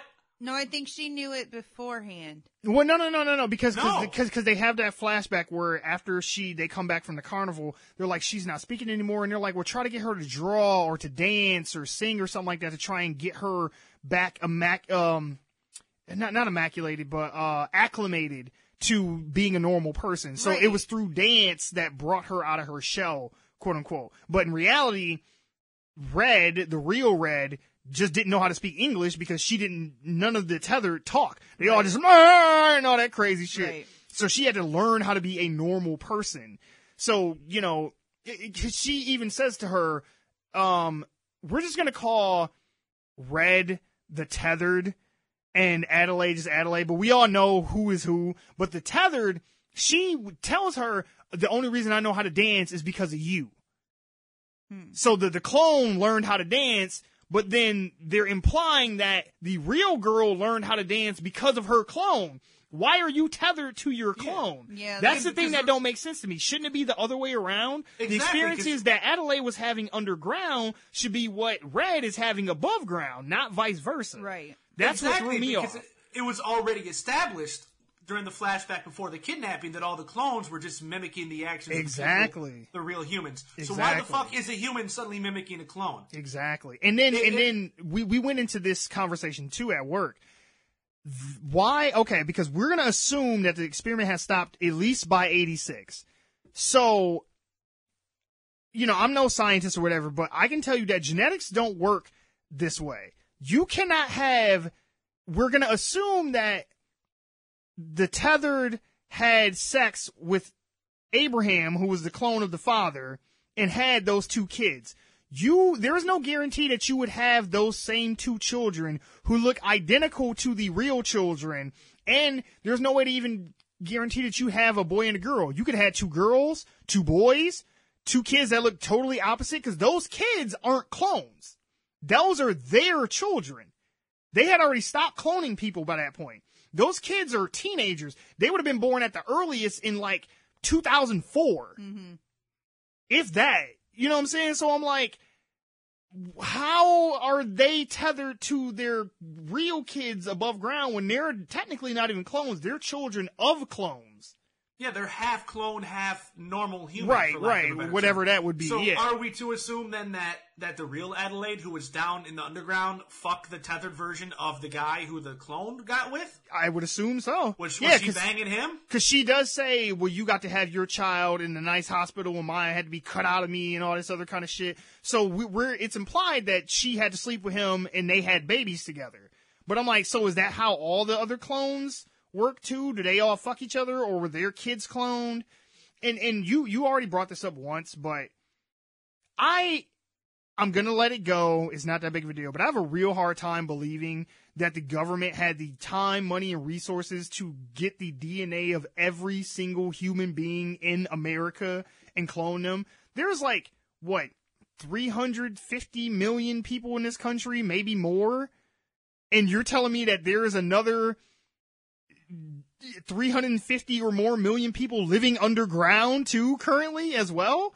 It would have made more sense if they said this one town they did that too. But when they do that last shot at the end of the movie and you see them all holding hands together and shit, that is millions of fucking people going across them fields and all that shit. I'm like, how did they clone every person in America?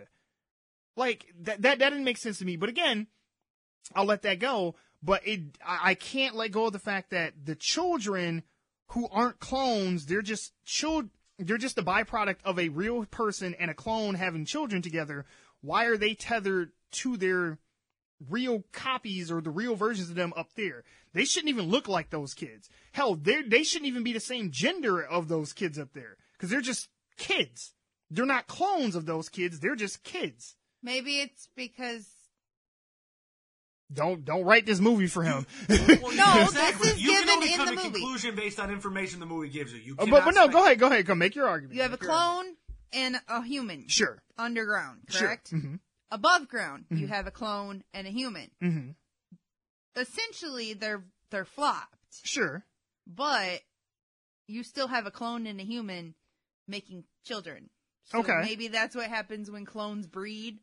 That their children are tethered to other potential children? Well, yeah, because their DNA's shared. It's weak, but I'll give it to you. It's weak, but I'll give it to you. Well, why is the son, the tethered son, have half his face burnt? Because he's a pyro. Okay, now this is one of the theories I wanted to bring up. I'm glad you brought this up. I mentioned this to you in the parking lot. Mm-hmm. I don't know if you're going to say what I said to you, or you come up with a different theory. But I figured if the clones mimic what the humans do, and the boy is trying to learn magic, maybe the clone just somehow fucked up and end up burning himself. But Well, in that case, She does say that he lit something on fire. Okay, all right. I want to get to this in theory. that case, does that mean? Well, I thought the clones perfectly mimic the action, so the clones aren't exactly duplicate. If they're tethered to be like virtually the same exact thing, Yeah, then him burning himself proves they can have different experiences. Well, yeah, the fact that they became independent from their original copies proves that too. But only in certain circumstances, because we still haven't got to the whole issue of why could the son control his tethered version, but nobody else could? Because he makes his tethered version kill himself and walk backwards into the fire. But nobody else could control their tethered version of them except him. It wasn't a control issue. It's a matter of why is the son the only clone that we saw? The only one that would mimic the real kid move by move. None of the other clones did. No, because Abraham does. Because when the father's adjusting his glasses when they're sitting on the couch, Abraham pushes up imaginary glasses too. He does the same thing. And the white girl clones did the same thing. Yeah. Like the one chick, she was always doing cartwheels. The cartwheels on and the all that beach. shit. Yeah. And so the white girl clone was doing Now, cartwheels. granted, this was after they had killed them, but still. No, I get what you're saying. But this is my thing, because I want to get to this theory. So there are theories that the son is also a tethered that was switched as a child. So the theory goes, and this is some of the evidence to support the theory. The theory goes is that because they say in the movie the year prior when they were there, he almost burned the house down doing his little magic trick. The theory is that the real son burned himself up.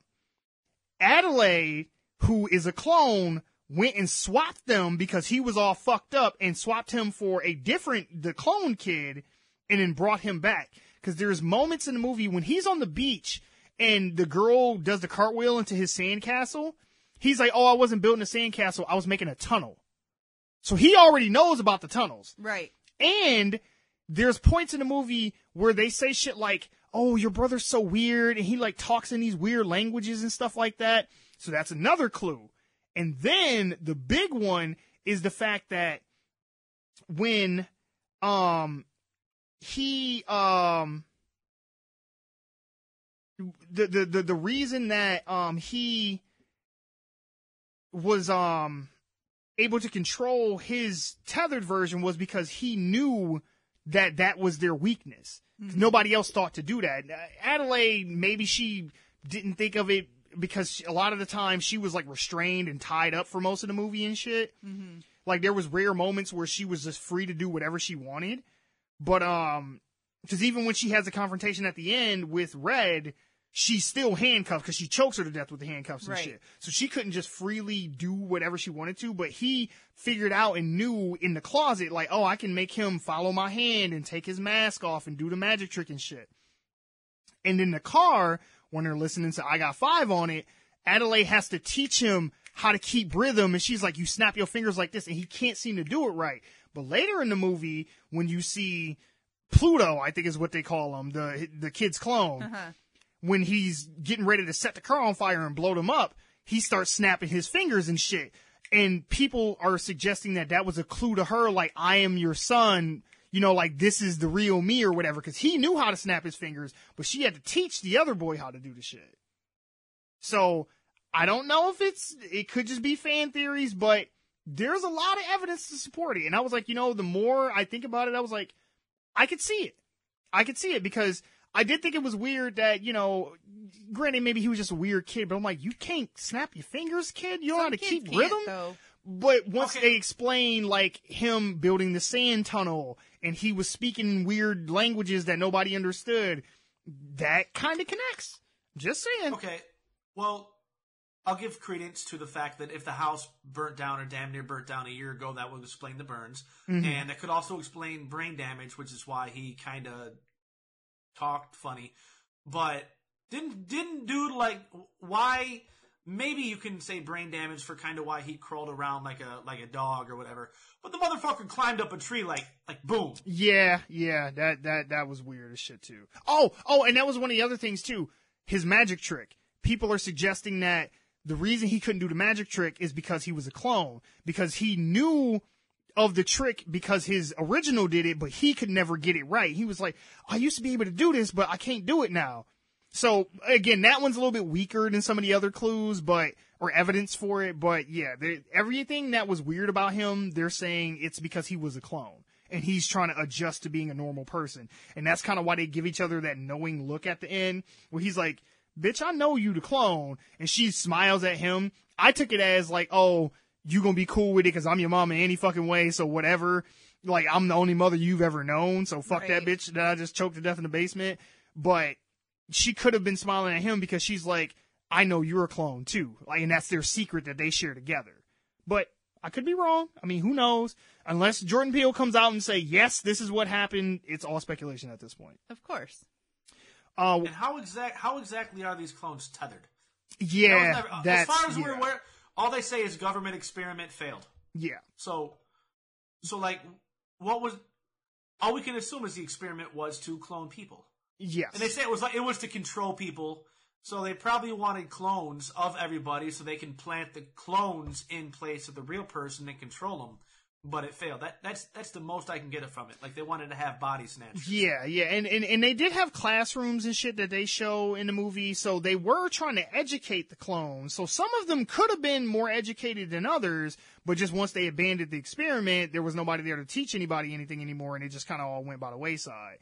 I mean, so we never know. Should we assume the scientists cloned themselves too? Like, exactly. I guess. Shit, they seem to got everybody else fucking all DNA. These people ate were rabbits. Yeah. She literally said all we had was rabbits. Right, yeah. It's like, the human body don't work like that. So they had no other form of nutrients, no water?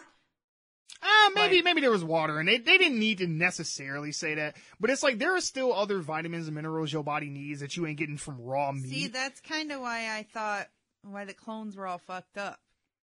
That could be. That's a good... Actually, now that is good. I'll give you that one. That is good. Because the other ones, you keep trying to write the movie for him, but that one is actually good. Like, there's been studies before that if you don't eat the right kind of things, then you don't develop properly. Yeah, mentally and shit like that. Yeah, no, So that's good. I'll give you that one. I won't go that route. I'll go the fact they never were part of a society like ours was. Why they couldn't talk, why they couldn't communicate in English, because they never were around people that could communicate in English. And I actually thought there was some credence to your argument why her voice is all fucked up, because her throat and vocal cords probably got damaged when she was choked. Yeah, So when she chokes her out as a little girl. That's why she sounds all like, oh, and shit. Yeah, because she like this. Fucking... Like, she knows words, she just can't get them out. Yeah. And there's other things in it, too, that, I won't go into from here. But it's like, I know somebody that's listening to this is probably like, oh, you guys are just shitting on the movie and tearing it apart, but you said you liked it. We did like the movie, but there are a lot of things that happen, especially once you get to the twist at the end, and it's just like, okay, wait a minute. If this is true, then you've kind of thrown a monkey wrench in everything you've established up until this point, because I'm like, how did this 8-year-old girl organize a whole society of clones to be like military precision? Like, they show them like with their clothes folded up and putting them at the bed and like, yes sir, and all this shit. And I'm like, I'm 32 and I couldn't organize 10 people to do this shit. Right. How did this little girl get them to do all that? She wasn't in a military household or anything. I'm like, Right. well, because you watched a Feeding America commercial when you were like 8? Like, come on now. So, yeah, there's a lot of things where the more you think about it, the more it's just kind of like, So, again, if you just go into it and just watch it for what it is, maybe you won't have as many issues with it as we did, but I for sure had a lot of questions when I walked out of that theater, and I was like, God damn it, like, if you would have just left the movie as it was and just not did that twist, I wouldn't have brought up any of this shit. Because the fact that she was a clone at the end, that's what throws everything out the window. That one change, or just said that the son was a clone and not her, then that would have changed the whole dynamic of the movie. And I'd have been like, okay, you could have still had the twist, but not have me questioning, why didn't she just tell the family that the reason she's doing this is because she stole her when she was a little girl? Why have her explain what the tethered are to a tethered person that stole her in the first place? Especially when it's just them two in a tunnel at the end, and she's in the classroom, and she's explaining, like, how all this shit happened. It's like, well, she knows what happened. She took you. Why didn't she just get out? Yeah, why didn't she ever just leave? No. I mean, you can't tell me she couldn't have figured out She's making a fucking pun. No, I really wasn't. No. Oh, okay. Fun or not, but I'm You're serious. giving me too much credit. Okay, all right. Literally. The girl could have wandered out of the... That is true. Like... And Ben said that, too. Like, the escalator still worked. She could have just left. Even if The escalator went would down have a worked. hallway. Yeah. The escalator went down, and then you just had that real long hallway with the classrooms that had the desks and the bunnies in them. Because, yeah, she does eventually figure it out. Because they get out, clearly, so... I mean, when we saw how simple that was at the end, I'm like, okay, that wouldn't have bothered me if in the very fucking beginning, when they showed the flashback again and all the mimicking, it wasn't in the same fucking hallway. She was like, what, 50, 100 fucking feet from the surface of the earth the whole goddamn time? Yeah, fuck that. If I And would have been in that situation and I would have known about the above world, Yeah. obviously I know where I live, Right. so I'm gonna use your logic, though, and I'm gonna write the movie for him. 'Kay. Maybe, because she knew that she swapped her, maybe she was afraid to go back to her family, because she couldn't talk, remember? So how could she explain what happened to her? They would just be like, oh, it's just this other random kid that showed up that looks like our kid, and she's all and shit. They'd probably think she was a little zombie or demon or some shit and just kill her or lock her up. Yeah, So, maybe. But that's not in the movie, so that's totally me just giving him more credit than what he actually put in there. So we're going to disregard that. it's just, I like the movie. Yeah. Don't get me wrong. But when it comes to horrors, this is going to be just a repeat of what I said back in October when we did all those podcasts. And this doesn't just apply to horror or thriller films. When it comes to horror, thriller, suspense, drama, anything like that which needs to heavily rely on a story narrative to really get emotion out of the viewer, don't give me some half-ass excuse or some excuse which doesn't explain everything. Like, I'd rather you give me nothing at all than give me something that I can call bullshit on. No, I agree. I agree. Because honestly, that one change, if you would have just took that part out about her being a clone, we wouldn't even be having this conversation. That one thing fucked the whole rest of the movie up. I wouldn't have minded that. I think that would have been a really good twist, and I still think it was. I just don't like the fact that the human explained everything to the clone. Yeah, that didn't make sense. Yeah. Because everything, like, why is she, and then she's like chosen one God. She tries to bring like spirituality into this shit, and that fucking pissed me off. You don't mix science, don't do that shit. Yeah. But the fact that we're to believe all the tethered are tethered to the real humans. I guess I'm going to say the organic, for lack of a better term. Okay. The clones are tethered to the organics, right? But the organic somehow wound up in the position where she became tethered to her clone. Mm-hmm. And that doesn't make sense. There's nothing in the movie that explains that at all. No. Nothing. There's no reason for us to understand why that happened, unless because they never said there was some kind of magical barrier between them. It was a fucking trap door with an escalator. I'm serious. No, it was. There was no mystical field. There was no science. No thing she walked into or through that explained that. Yeah. And everything felt to me very like TNG first season. Wesley Crusher saves the goddamn day. Why? It's like. It was Deus Ex Machina. It was like, how come this person can do that? Oh, they just can. No! Yeah. Don't explain to me something and then have something just fucking happen because they can. No! Yeah. That pissed me off. No. And there are going to be people that think say, oh, you're just nitpicking everything. Well, no shit, because they're giving me bullshit information. Of course I'm going to tear it apart. No, I don't think that's nitpicking at all. Those are valid points. The reason they gave me did not seem to fit in, like, whatever universe you want to create, whatever kind of bullshit realm universe you want to create, go for it. But don't make the logic of your universe illogical to that universe. Yep. No, you're absolutely right. Because everything up until that point, I never questioned it. It wasn't until they said she was a clone. Because, I mean, yeah, I thought it was weird that the clones were tethered to their originals anyway. Because I'm like, well, why would that matter? Like, there's nothing that are connecting y'all besides the fact that y'all have the same DNA, but that doesn't mean anything. Like, and maybe you can make the argument of, oh, well, twins act alike kind of and do a similar thing because they do have the twin sisters in the White family. But even with that, I was like, that's still a stretch. But again, I didn't really question it. Once they said she was really a clone, then I'm like, okay, so then why is her organic acting like the clone? Like that okay, now you've lost me. But okay. And if the clones mimic the organics, which is how they have a lot of the same attributes, because the girl that used to run track, the clone could fucking sprint. Oh, yeah. Oh, yeah. Now, it establishes in the very beginning there's a lot of underground tunnels and shit that was abandoned, and if they did all these cloning experiments or whatever in the U.S., there's going to be a lot of fucking tunnels. But given the small area that we saw underground in this part of wherever the hell the story took place, fucking East Coast, whatever, how the fuck would they even have the room to physically pick up all these, like, do all these things to mimic the actions of everybody else? Yeah. Like, it's like you half-assed that explanation. Yeah. And part of me feels like, for whatever reason, I don't know why, but a lot of these critics seem to be on Jordan Peele's nuts right now. Mm-hmm. I don't know why. Mm-hmm. I think this was a good film. I'm picking it apart. I think it was a good film, but I think it's overrated and not better than Get Out was. Get Out made fucking sense within the realm of its own universe. Yeah, because they have crazy shit, because it's like, yeah, how can you transplant somebody's brain into a different body and still keep that personality and all that? And that's silly, but in the context of the story, I bought it and it made enough sense. There's too many leaps of logic that you have to make it make sense. And it's like, I have to pretty much turn my brain off to make this make sense, and I don't like doing that. No, I don't. If I got to just be like, well, because reasons, then it's like, yeah. But, and honestly, and just to wrap this up, it kind of ties back to what my issue was with Captain Marvel. Because she gets her powers from the Tesseract exploding.